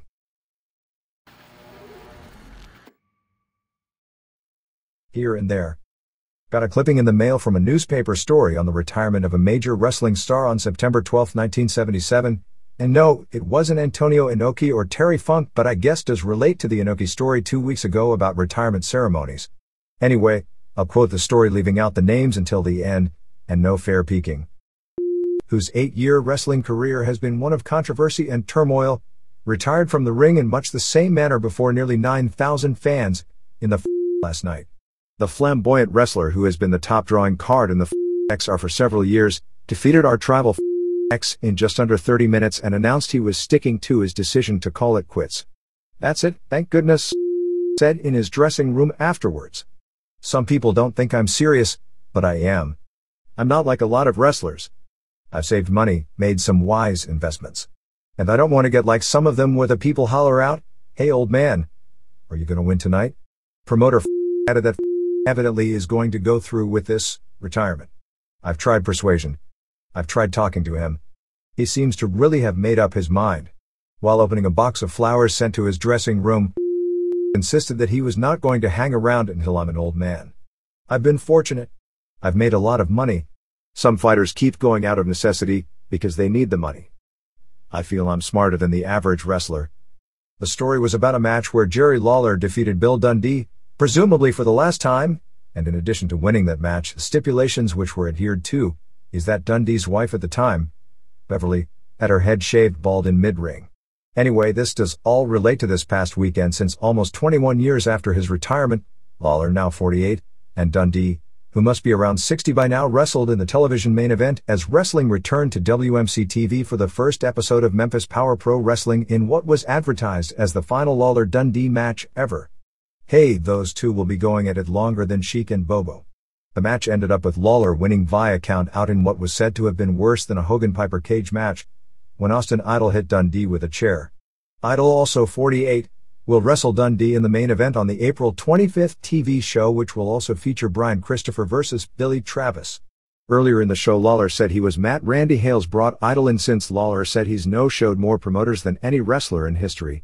Tracy Smothers and Jimmy Valiant are scheduled for the May 2nd TV show, and the promotion has regular Thursday night shows in Lula, Mississippi and Saturday night shows in Jonesboro, Arkansas before debuting in Memphis at the Mid-South Coliseum in June.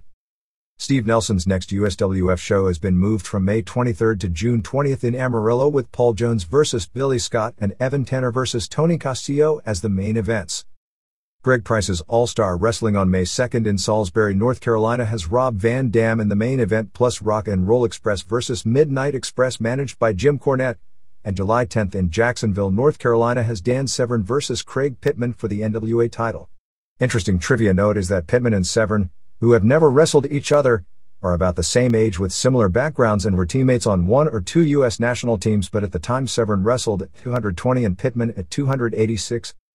NWA Georgia Championship Wrestling debuts on June 24th at the Cobb County Civic Center in Marietta, Georgia, on a show that will include Barry Windham, Severn, Tommy Rich, Rock, and Roll Express, Doug Gilbert, Scott, Steve and Bob Armstrong, and Abdullah the Butcher.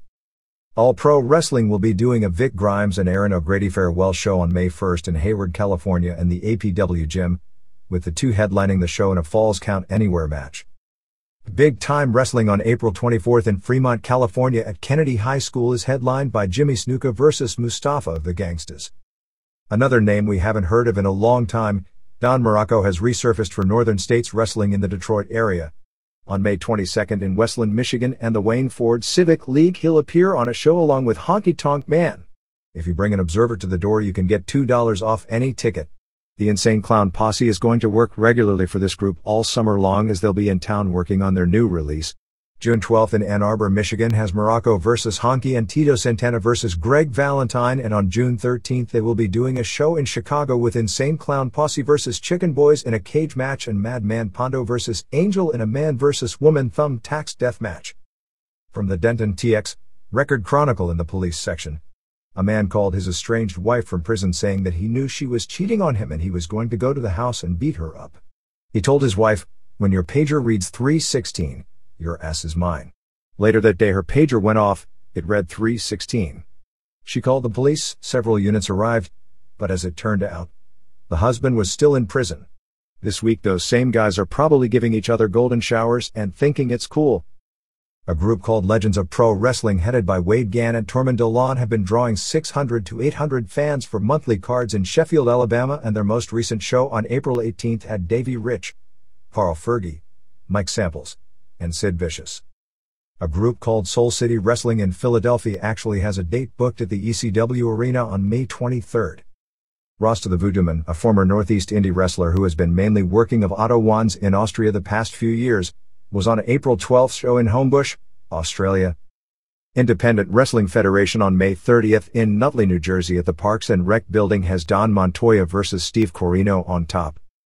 Empire Wrestling Federation on May 2nd in Bloomington, California at the high school has Suicide Kid vs. Bobby Bradley Jr. on top.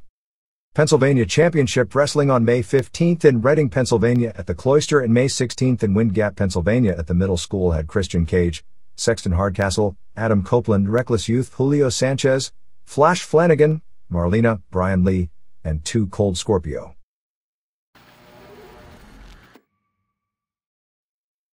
NHB Extreme Challenge ran a show on April 18th in Cedar Rapids, Iowa using Dan Severn as the headliner as he increased his NHB record to 19-3-2, beating Travis Fulton 29-2 with a keylock submission in 10:39. Severn had a 70-pound advantage and took Fulton down at the bell and dominated him for most of the match. Evan Tanner, the USWF heavyweight champion, made his NHB debut on this show, winning a tournament by first knocking out Wade Crows in 1 minute after several knees, including to the face, and then winning the finals over Dennis Reed in 1:30 with a triangle choke. It was a weird 4-man tournament as Reed lost an alternates match, but wound up in the finals when the first round winner in the main draw, Alan Mulring, couldn't continue despite winning his match in 30 seconds, and Mark Jackville, who beat Reed in 3:07 with an armbar in the alternates match, also couldn't continue. The show scheduled for this past week in Tel Aviv was postponed. ECW with Shane Douglas out of action, and Taz being injured in the angle that opened the show, the April 18th ECW Arena show before a sellout 1,500 was described as a night that they just had to get through. It opened with Blue Meanie and Supernova beating the FBI and Chris Chetty and Jerry Lynn over Amish Roadkill and Danny During.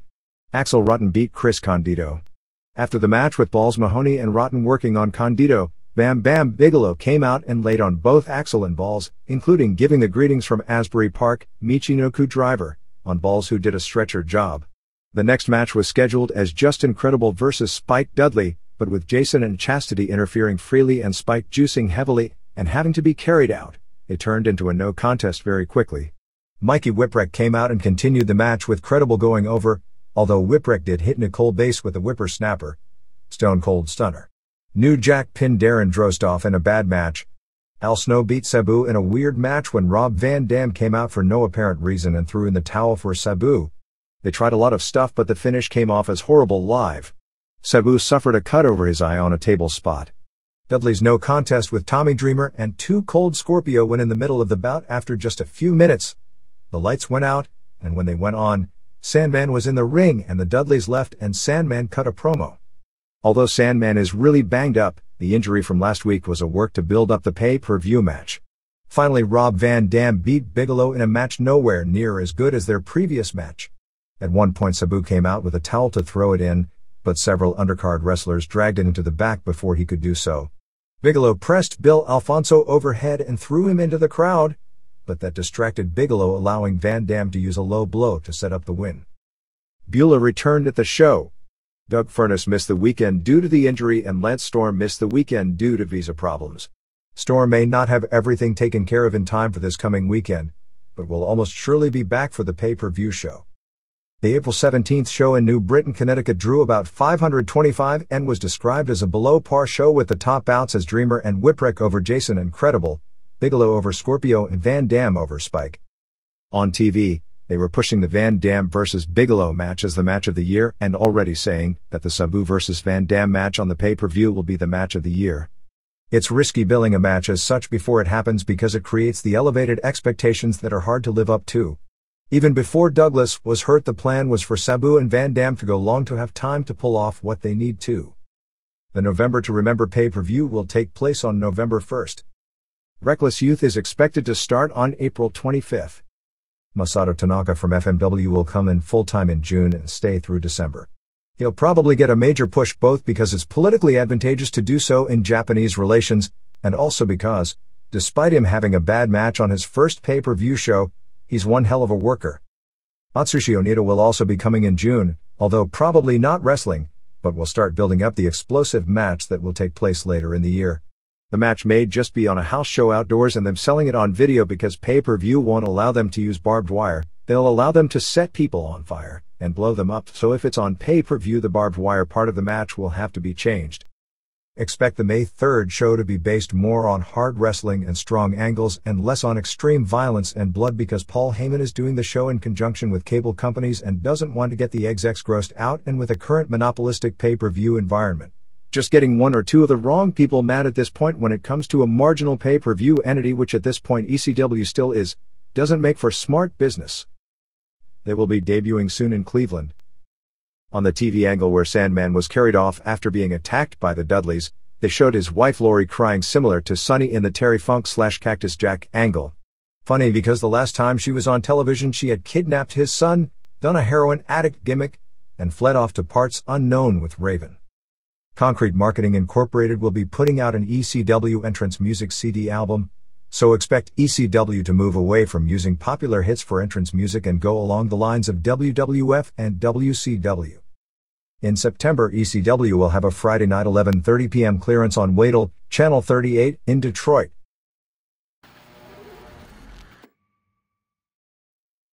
WCW. The streak of bad television ended with a Hot Nitro on April 20th in Colorado Springs, Colorado before a sellout 6,479 paying $123,094. Show opened with 30 minutes of interviews building up the Hogan Savage and Raven Goldberg matches with Savage introducing Nash as the new leader of the NWO.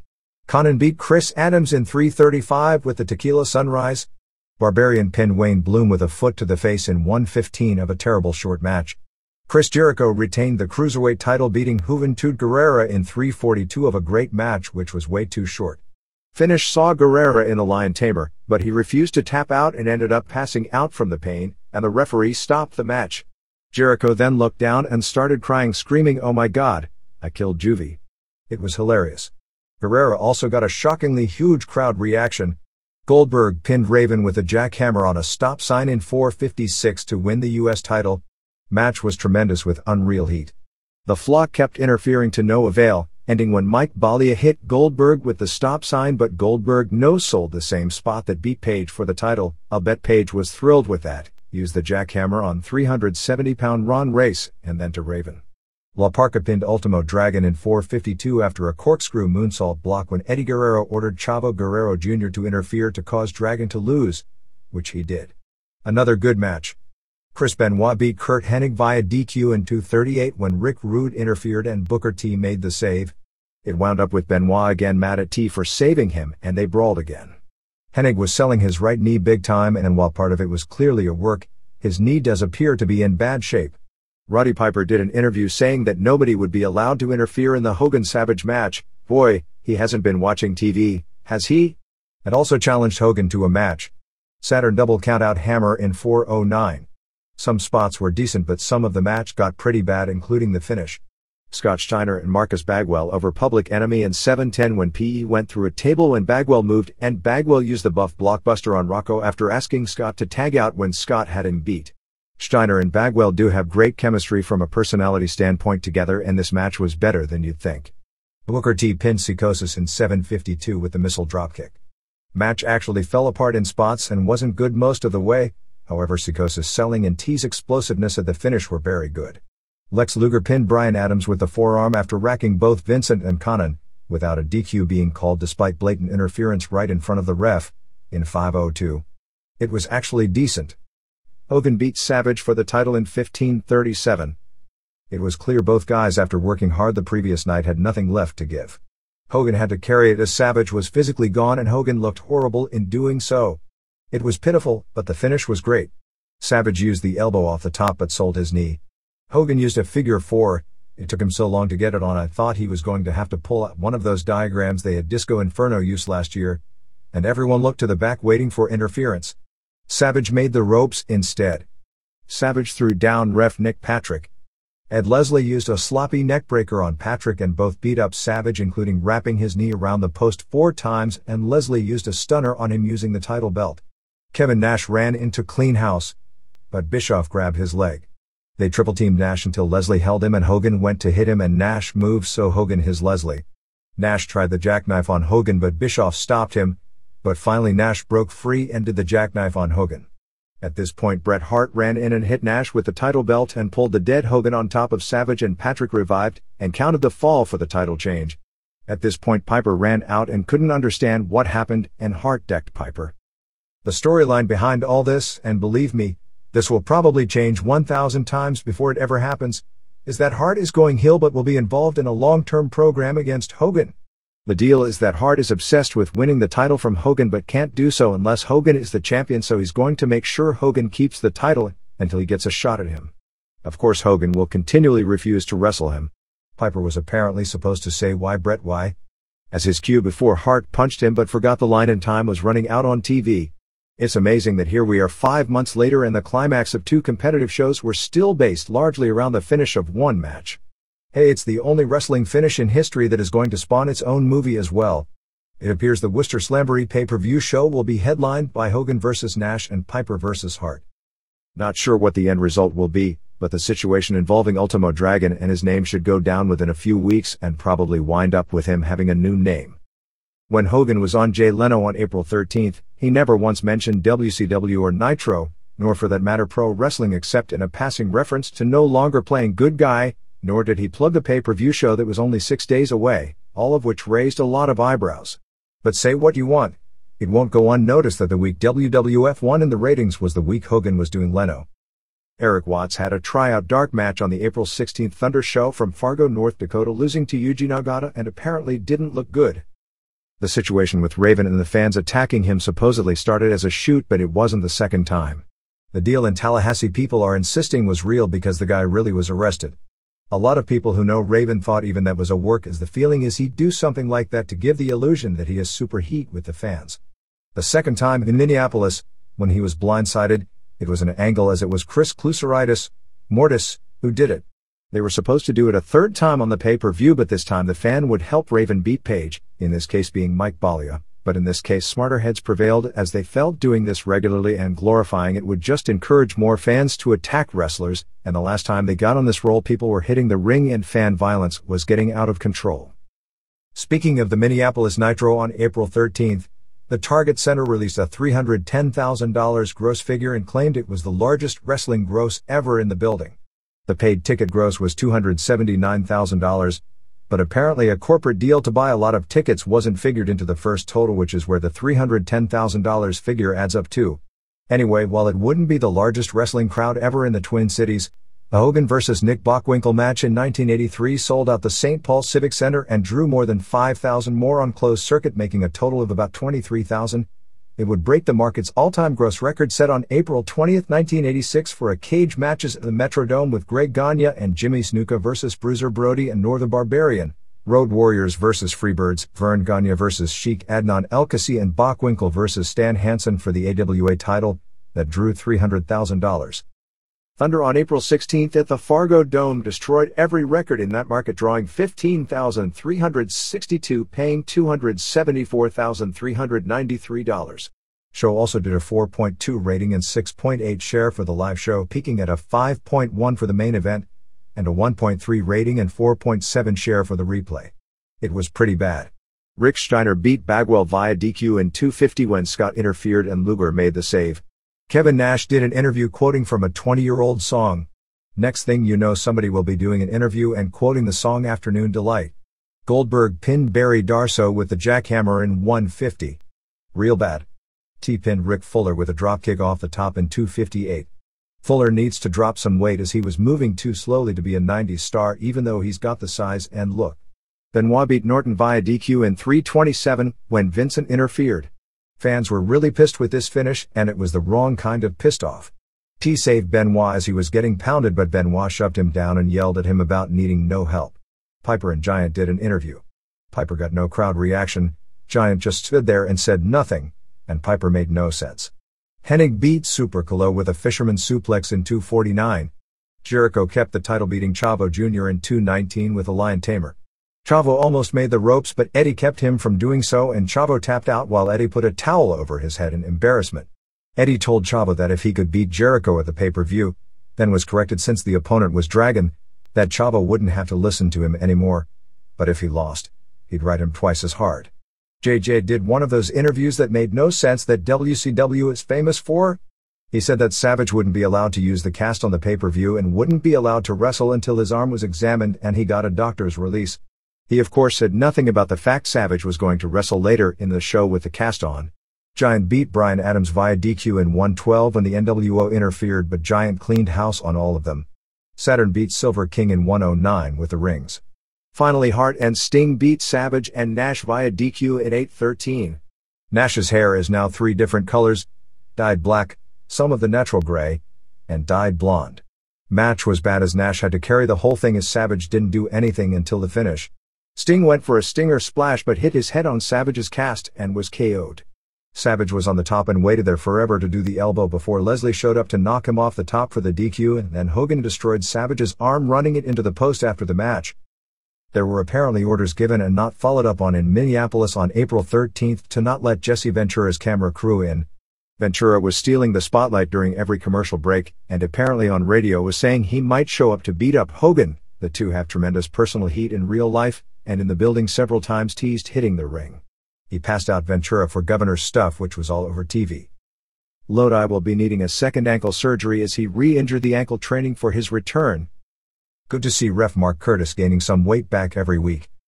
Dusty Rhodes is still with the company despite rumors to the contrary. He's doing some booking ideas, supposedly there to contribute ideas to give some angles for the mid-card wrestlers.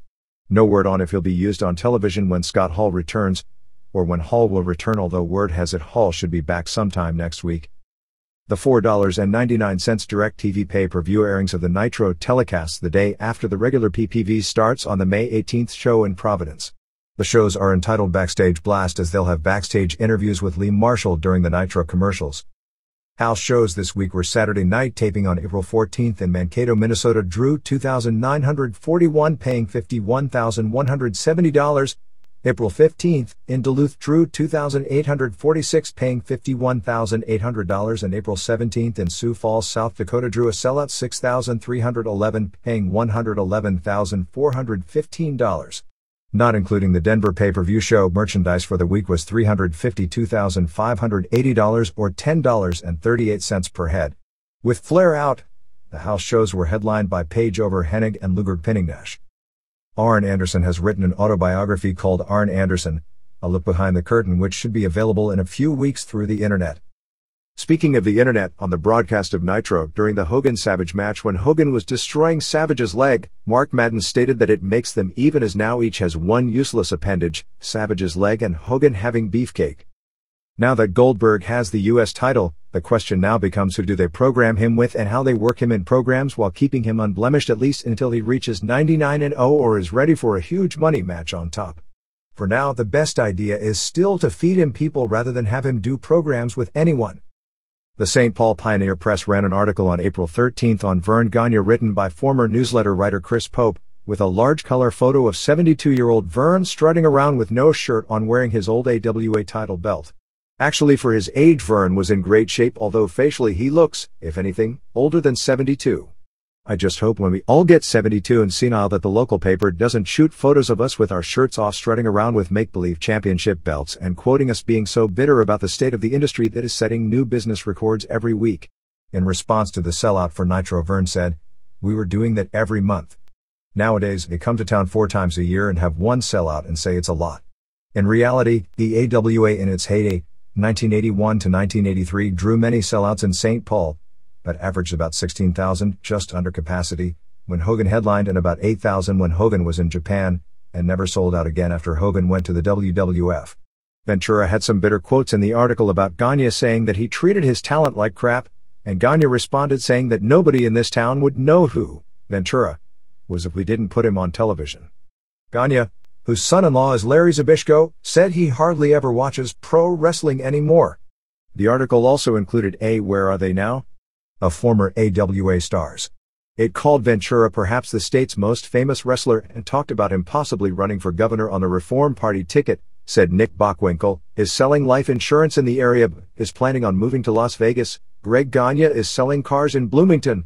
Ken Patera is running a gym in St. Paul and also is training wrestlers. Larry Hennig is selling real estate in Elk River. Stan Kowalski is active in community affairs in Spring Lake Park. Adnan Elkazi ran a deli that went out of business 3 years ago. Baron von Raschke lives in Lake George, where he and his wife run a souvenir shop called The Wigwam, and Jim Brunzel is a sales rep for a novelty company. After Thunder on April 16, TBS presented the movie Stone Cold. Normally they have 2 or 3 WCW wrestlers plugging the movie that follows Thunder, but for some reason, there were no wrestlers plugging that movie. WCW Saturday Night on April 18 did a 2.3 rating. WWF. Some more notes from the Raw that aired on April 20, taped April 14 at the Nassau Coliseum before a sellout 10,736, paying $245,771. Even though WWF has better stories, it is clear that when WCW can deliver a wrestling product, WWF doesn't have the talent to come close. Show opened with Vince McMahon and Dude Loves Love Shack. It was pretty bad. Farouk beat Kama in 604 with a sidewalk slam in an awful match which included a bat, a belt, a beer keg, and a hammer as weapons. DX did an interview where they triple dog dared Triple H to whip it out on television. They came out with Triple H wearing a trench coat vowing to whip it out and showed spraying water on the fans from behind. But when the camera shot him from the front, he was spraying a super soaker and not urinating or giving the fans a golden shower. Both terms, by the way, that Jim Ross used to hype the segment. LOD and Owen came out for a challenge to set up a 6-man later in the show. Dan Severn beat Mosh with a kneeling armbar in 241. Severn looks every bit as out of place in the WWF as Bob Backlund did before the heel turn. Bradshaw beat Goldust via DQ in 456 when Club Kamikaze all attacked Bradshaw and he was laid out when Togo gave him the send-in off the top. Since Bradshaw, who is probably 6'6" legit, is deceptively tall, just having him stand next to the KK guys who are all around 5'3" makes them look even more like midget wrestlers and made the whole segment weird-looking comedy.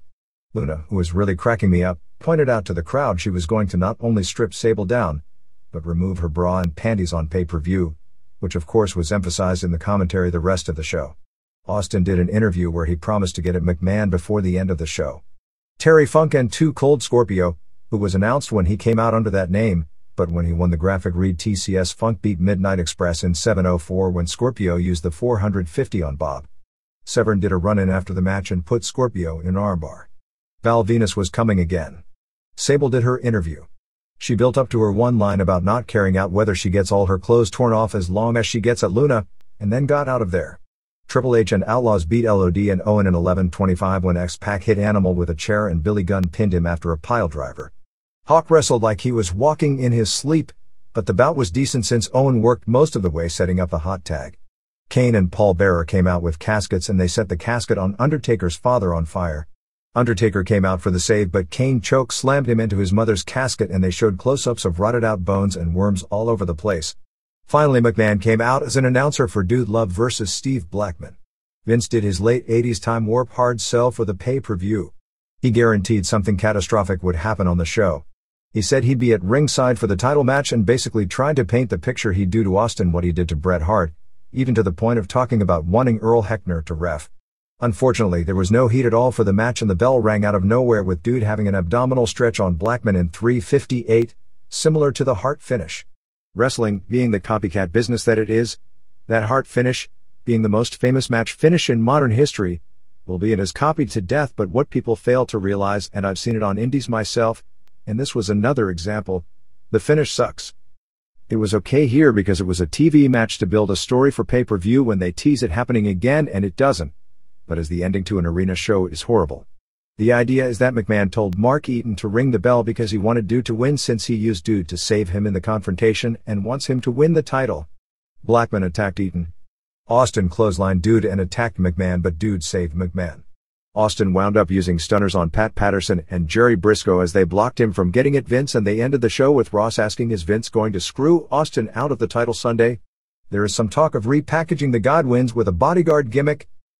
There was some sort of a confrontation backstage at the Raw taping in Philadelphia between Dennis Coralluzzo and Jerry Lawler. Coralluzzo was trying to book Brian Christopher, and Lawler didn't want his son working for him because, among other things, he was upset that Coralluzzo allowed Burt Prentice into the NWA. There is also heat because Coralluzzo is close to the Gilbert family, and Doug Gilbert and Lawler aren't exactly on good terms since Gilbert left a threatening message on Lawler's answering machine when somehow Gilbert got word, apparently from Sid Ayudi, that Lawler had said something derogatory about Eddie Gilbert. Mark Marrow is still out of action with both pneumonia and bronchitis, while Barry Windham has also been out of action with an illness and Miguel Perez with a lower back injury. Austin vs. Dude Love was officially announced as the pay-per-view main event. At press time, Greensboro had sold 16,400 tickets for $280,000, and there are only a few hundred tickets left, and with comps there will be around 20,000 in the building. The all-time paid attendance record and gate record for that building, when it was much smaller, was about 19,000, with about 4,500 watching on closed circuit, and $380,000 for the 1986 Starrcade headlined by Ric Flair vs. Nikita Koloff, so those records may not be broken even though the Coliseum has been remodeled for 22,000 capacity. Some absolutely useless wrestling historical trivia.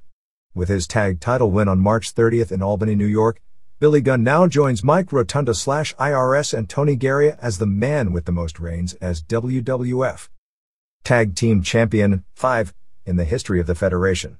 Reserve a spot in Cooperstown for that guy.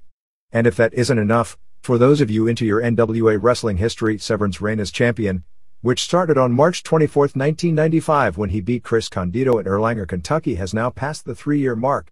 In the long and illustrious history of the NWA, that makes Severn's the third longest uninterrupted championship reign of all time, trailing only Lou Thesz November 27, 1949 through March 15, 1956, and Dory Funk Jr. February 11, 1969 through May 24, 1973. Realistically, it isn't even the same NWA title, but from a legal standpoint it is. It is believed that Club Kamikaze will go by the names Togo, Dick Togo of course, Teo, Men's Teo, and Shoichi Funaki. It is not definite but was considered a probable that Wally Yamaguchi will end up managing them. Sonny is not scheduled to go full-time on the road with LOD 2000, but will make the Northeastern dates and major shows when the WWF doesn't have her booked elsewhere. Ken Shamrock's combination autobiography and fighting training manual called Inside the Lion's Den came out this past week, and it is available at many major bookstores. Haven't seen a copy but was told by someone who read it that the bio stuff was very good and the training stuff was okay. I believe the book doesn't go much at all into his WWF, but that the stuff on UFC, UWF and Pancrase was interesting, and that there was no mention of his tenure in PWFG.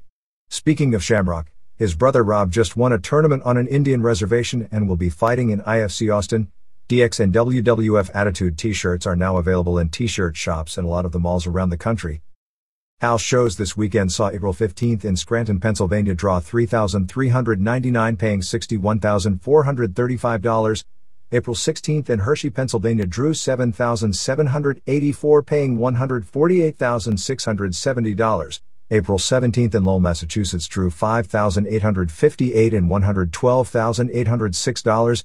April 18th in New Haven drew 8,069 and $148,897. And April 19th in Springfield, Massachusetts drew 5,928 and $109,723. Scranton, Hershey and New Haven were all very close to full but none were sellouts. Merchandise for the week was $379,630 or $9.09 per head. With Shamrock injured, they got to the Farouk Rocky singles matches sooner than they wanted to, doing the run-in DQ finishes. They had midnights doing jobs for bangers, so that shows how much credibility they're putting in the NWA tag belts. The main events were Undertaker-Kane the first 3 nights, with Undertaker winning clean, and Austin-Helmsley the next 2, to take Kane underneath, on show where Austin went over clean on top and also uses the stunner on Chyna right before the finish. Taker-Kane was a run-in DQ finish. On most of the shows they keep the prelims under 10 minutes and go 15-17 for the WWF title match. The training camp guys will be working indie shows on May 15th in Lynn, Massachusetts at the Armory and May 16th in Whitman, Massachusetts at the Armory, along with Midnight Express with Jim Cornette and Jeff Jarrett. Livewire on April 18th did a 1.6 rating and Superstars the next day did a 1.8.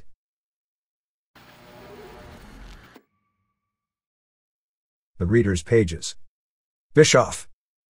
Is it possible for Eric Bischoff's ego to get any bigger? The fact he says that Steve Austin would be a mid-card wrestler in WCW and is a big fish in a small pond makes one wonder. Jim Caldwell. Saratoga Springs, New York. Does Eric Bischoff really believe Steve Austin would be a mid-card wrestler in WCW? Is he trying to convince himself or us?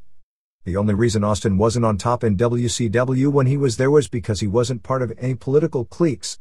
Austin is the most over pro wrestler of the last 10 years, bar none. Bischoff is clueless of what to do with Bret Hart, and Davey Boy Smith is as close to being a jobber as there is. I'm still not used to seeing WWF pay-per-view shows without Bret Hart. Russ Duda. Bridgeport, Connecticut. Ratings breakdowns. I applaud your ratings breakdowns per wrestler and your close examination of the ratings and shares. Whether you are a casual or intense follower of pro wrestling, these figures are the true representation of the industry. Like any other television programming, when the numbers aren't there, wrestling will be removed from the airwaves. In the 1970s, the WWF could only be seen in the New York metropolitan area on a Spanish-language UHF station. It wasn't until the advent of cable that it was able to obtain a substantial viewership, even though it always did well live in Madison Square Garden. Just as the Los Angeles Dodgers are going to be just another programming commodity for Rupert Murdoch, so is WCW for Time Warner and the WWF for Barry Diller.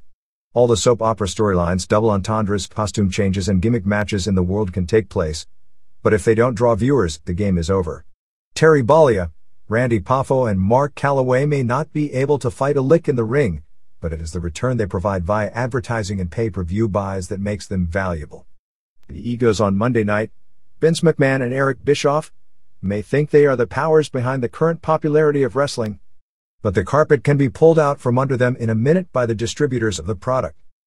Do you think all the shoot remarks made by wrestlers when they switch organizations really draws viewers?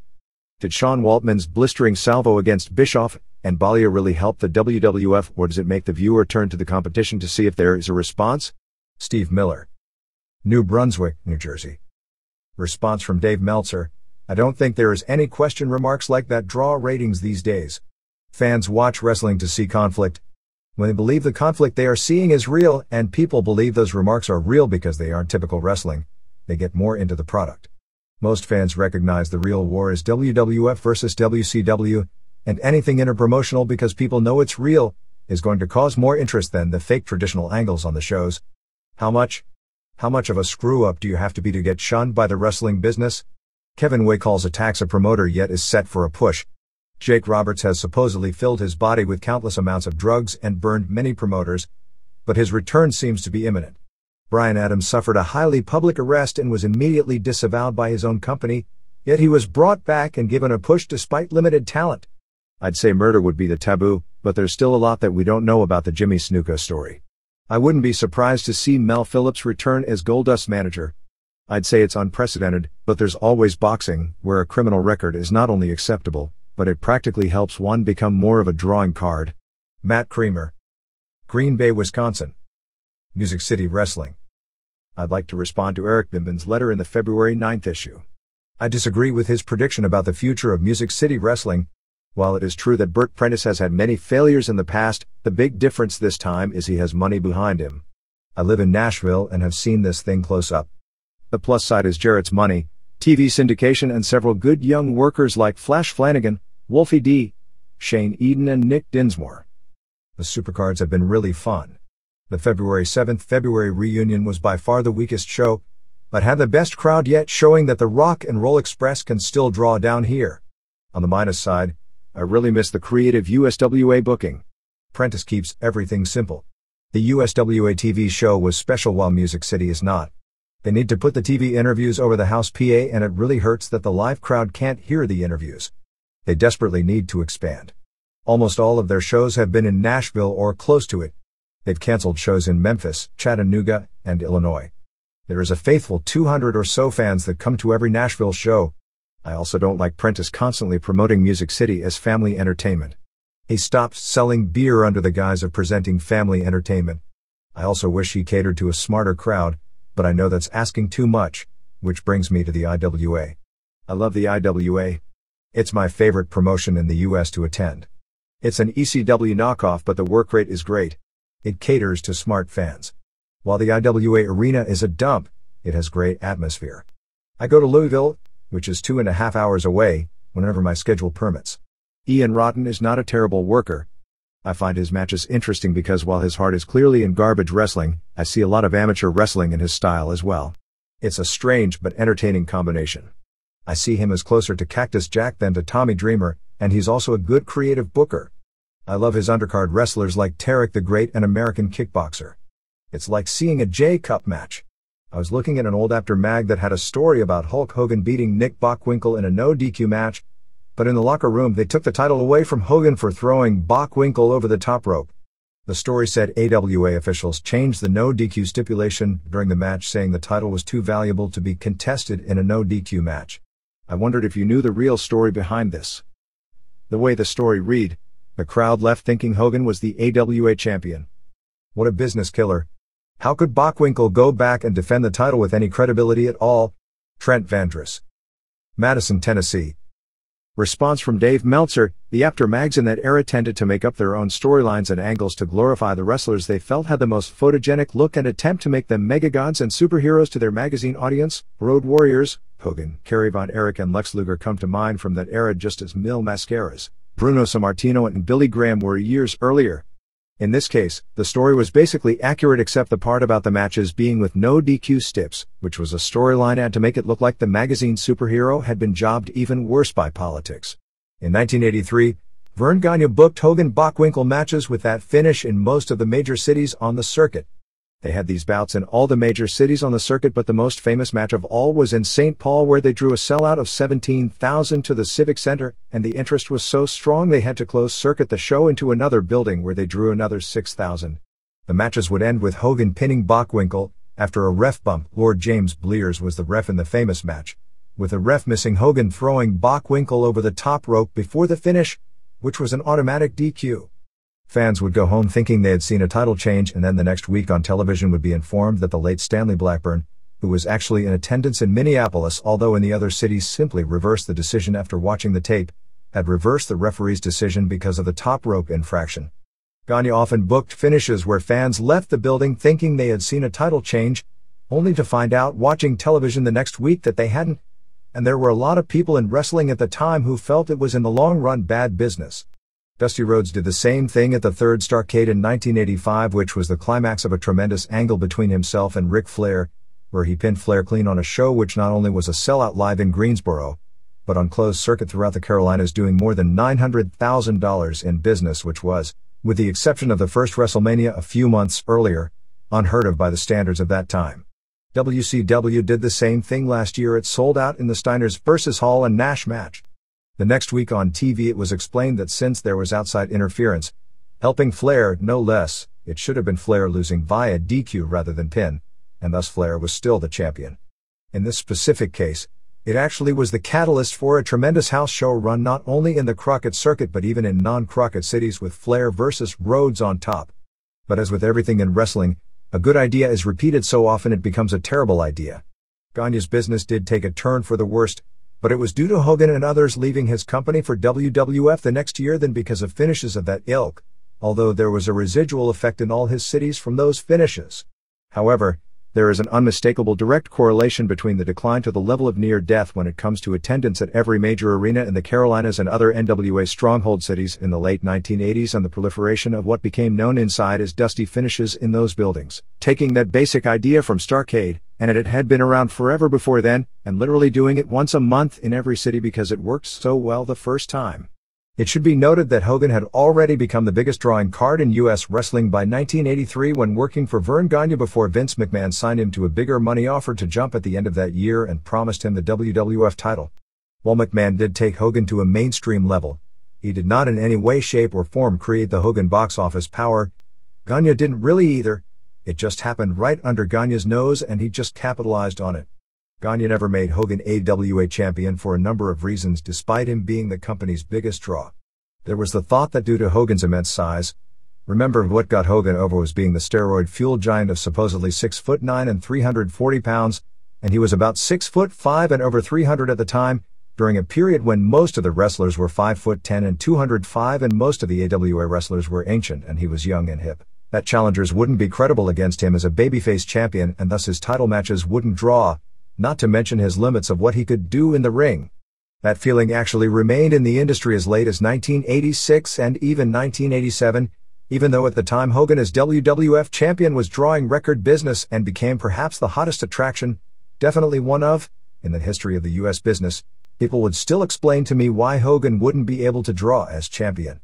There were also political problems. Hogan was already a superstar with New Japan Pro Wrestling and made far more in Japan than in the AWA. At the same time, Gagne had a working arrangement with All Japan to send the AWA champion to that group for occasional title defenses. Hogan's 16-week-per-year New Japan schedule was hard enough for the AWA to create so many fake injuries to him to work around, let alone be out having world title matches on that many house shows per year. But the fact Hogan wouldn't and couldn't work All Japan made it next to impossible for him to be champion except for a short-term fluke deal where he'd lose it right back. And the thought was a short reign would do more damage to him, see Tommy Rich, than never getting it in the first place and remaining his elusive dangling carrot for his fans. But after he left the AWA and quickly won the WWF title, to most of the Midwestern fans, he, and not Bockwinkel, was seen as the real world champion, so it did hurt Bockwinkel's credibility as champion in the long run. Actually, Flair had a similar problem. Flair and Hogan would work many of the same cities for rival groups at the beginning of that era's wrestling war. Hogan was the bigger draw in some cities and Flair in others when it all started. But Flair always did dusty finishes, leaving fans annoyed at the end of his matches, even though his matches were longer and far more dramatic. Hogan always won, at least in his climactic match, against everyone. While WWF had numerous other advantages in terms of exposure in the media and Hogan became a mainstream name and Flair really didn't, at least at the time. As time went on, Hogan, kept strong in his programs, started out distancing Flair, who always was there to put other people over, which was the job of the NWA champion stemming from the territorial days and wrestled so many grown finishes. Attendance records.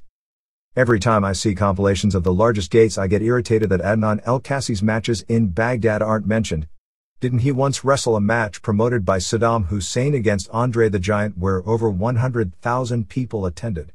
According to the Sheikh, more than 50,000 people were turned away.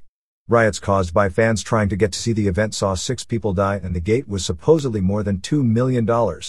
He also wrestled George Gordienko in a match that grossed over $1.2 million as 65,000 attended. Are you aware of these events and can you fill in the gaps? Adnan's records were all burned in a fire, but there has to be some documentation somewhere. Ray Webb. Minneapolis, Minnesota. Response from Dave Meltzer: there are many stories of matches, such as Great Gama vs. Stanislaw Sobiesko in India or a Jim Londos match in Greece that supposedly drew 100,000 fans. But there is no documentation that those figures aren't heavily exaggerated. For example, there was a match in Pakistan headlined by King Kong that supposedly drew 200,000 fans, as the number likely had been exaggerated as every year went by, but when someone actually saw a clip from the local newspaper, it was at that time only listed as 45,000 fans. That's why we don't include figures that aren't able to be documented. Tokyo Dome. I don't see why so many people are bitching about the Tokyo Dome lineup. I'd think giving people the closest thing to a sure bet for match of the year would be enough of a draw. The match I would change would be to put Hiroshi Hase as Kenta Kowashi's partner in the match against Vader and Stan Hansen. I would also move Hayabusa out of the Baba match and into a higher profile singles match. 5 years from now, if Baba could get his gimmick off him, he could be his next big thing. Monthly FMW pay-per-view shows have some interesting possibilities depending on if they book the shows to where they build from one show to the next, or they just go the ECW route and just throw everything out there. Hopefully Atsushi Onita won't book his matchette on a stick matches and will allow his better talent to shine. Andy Stowell, Pittsburgh, Pennsylvania.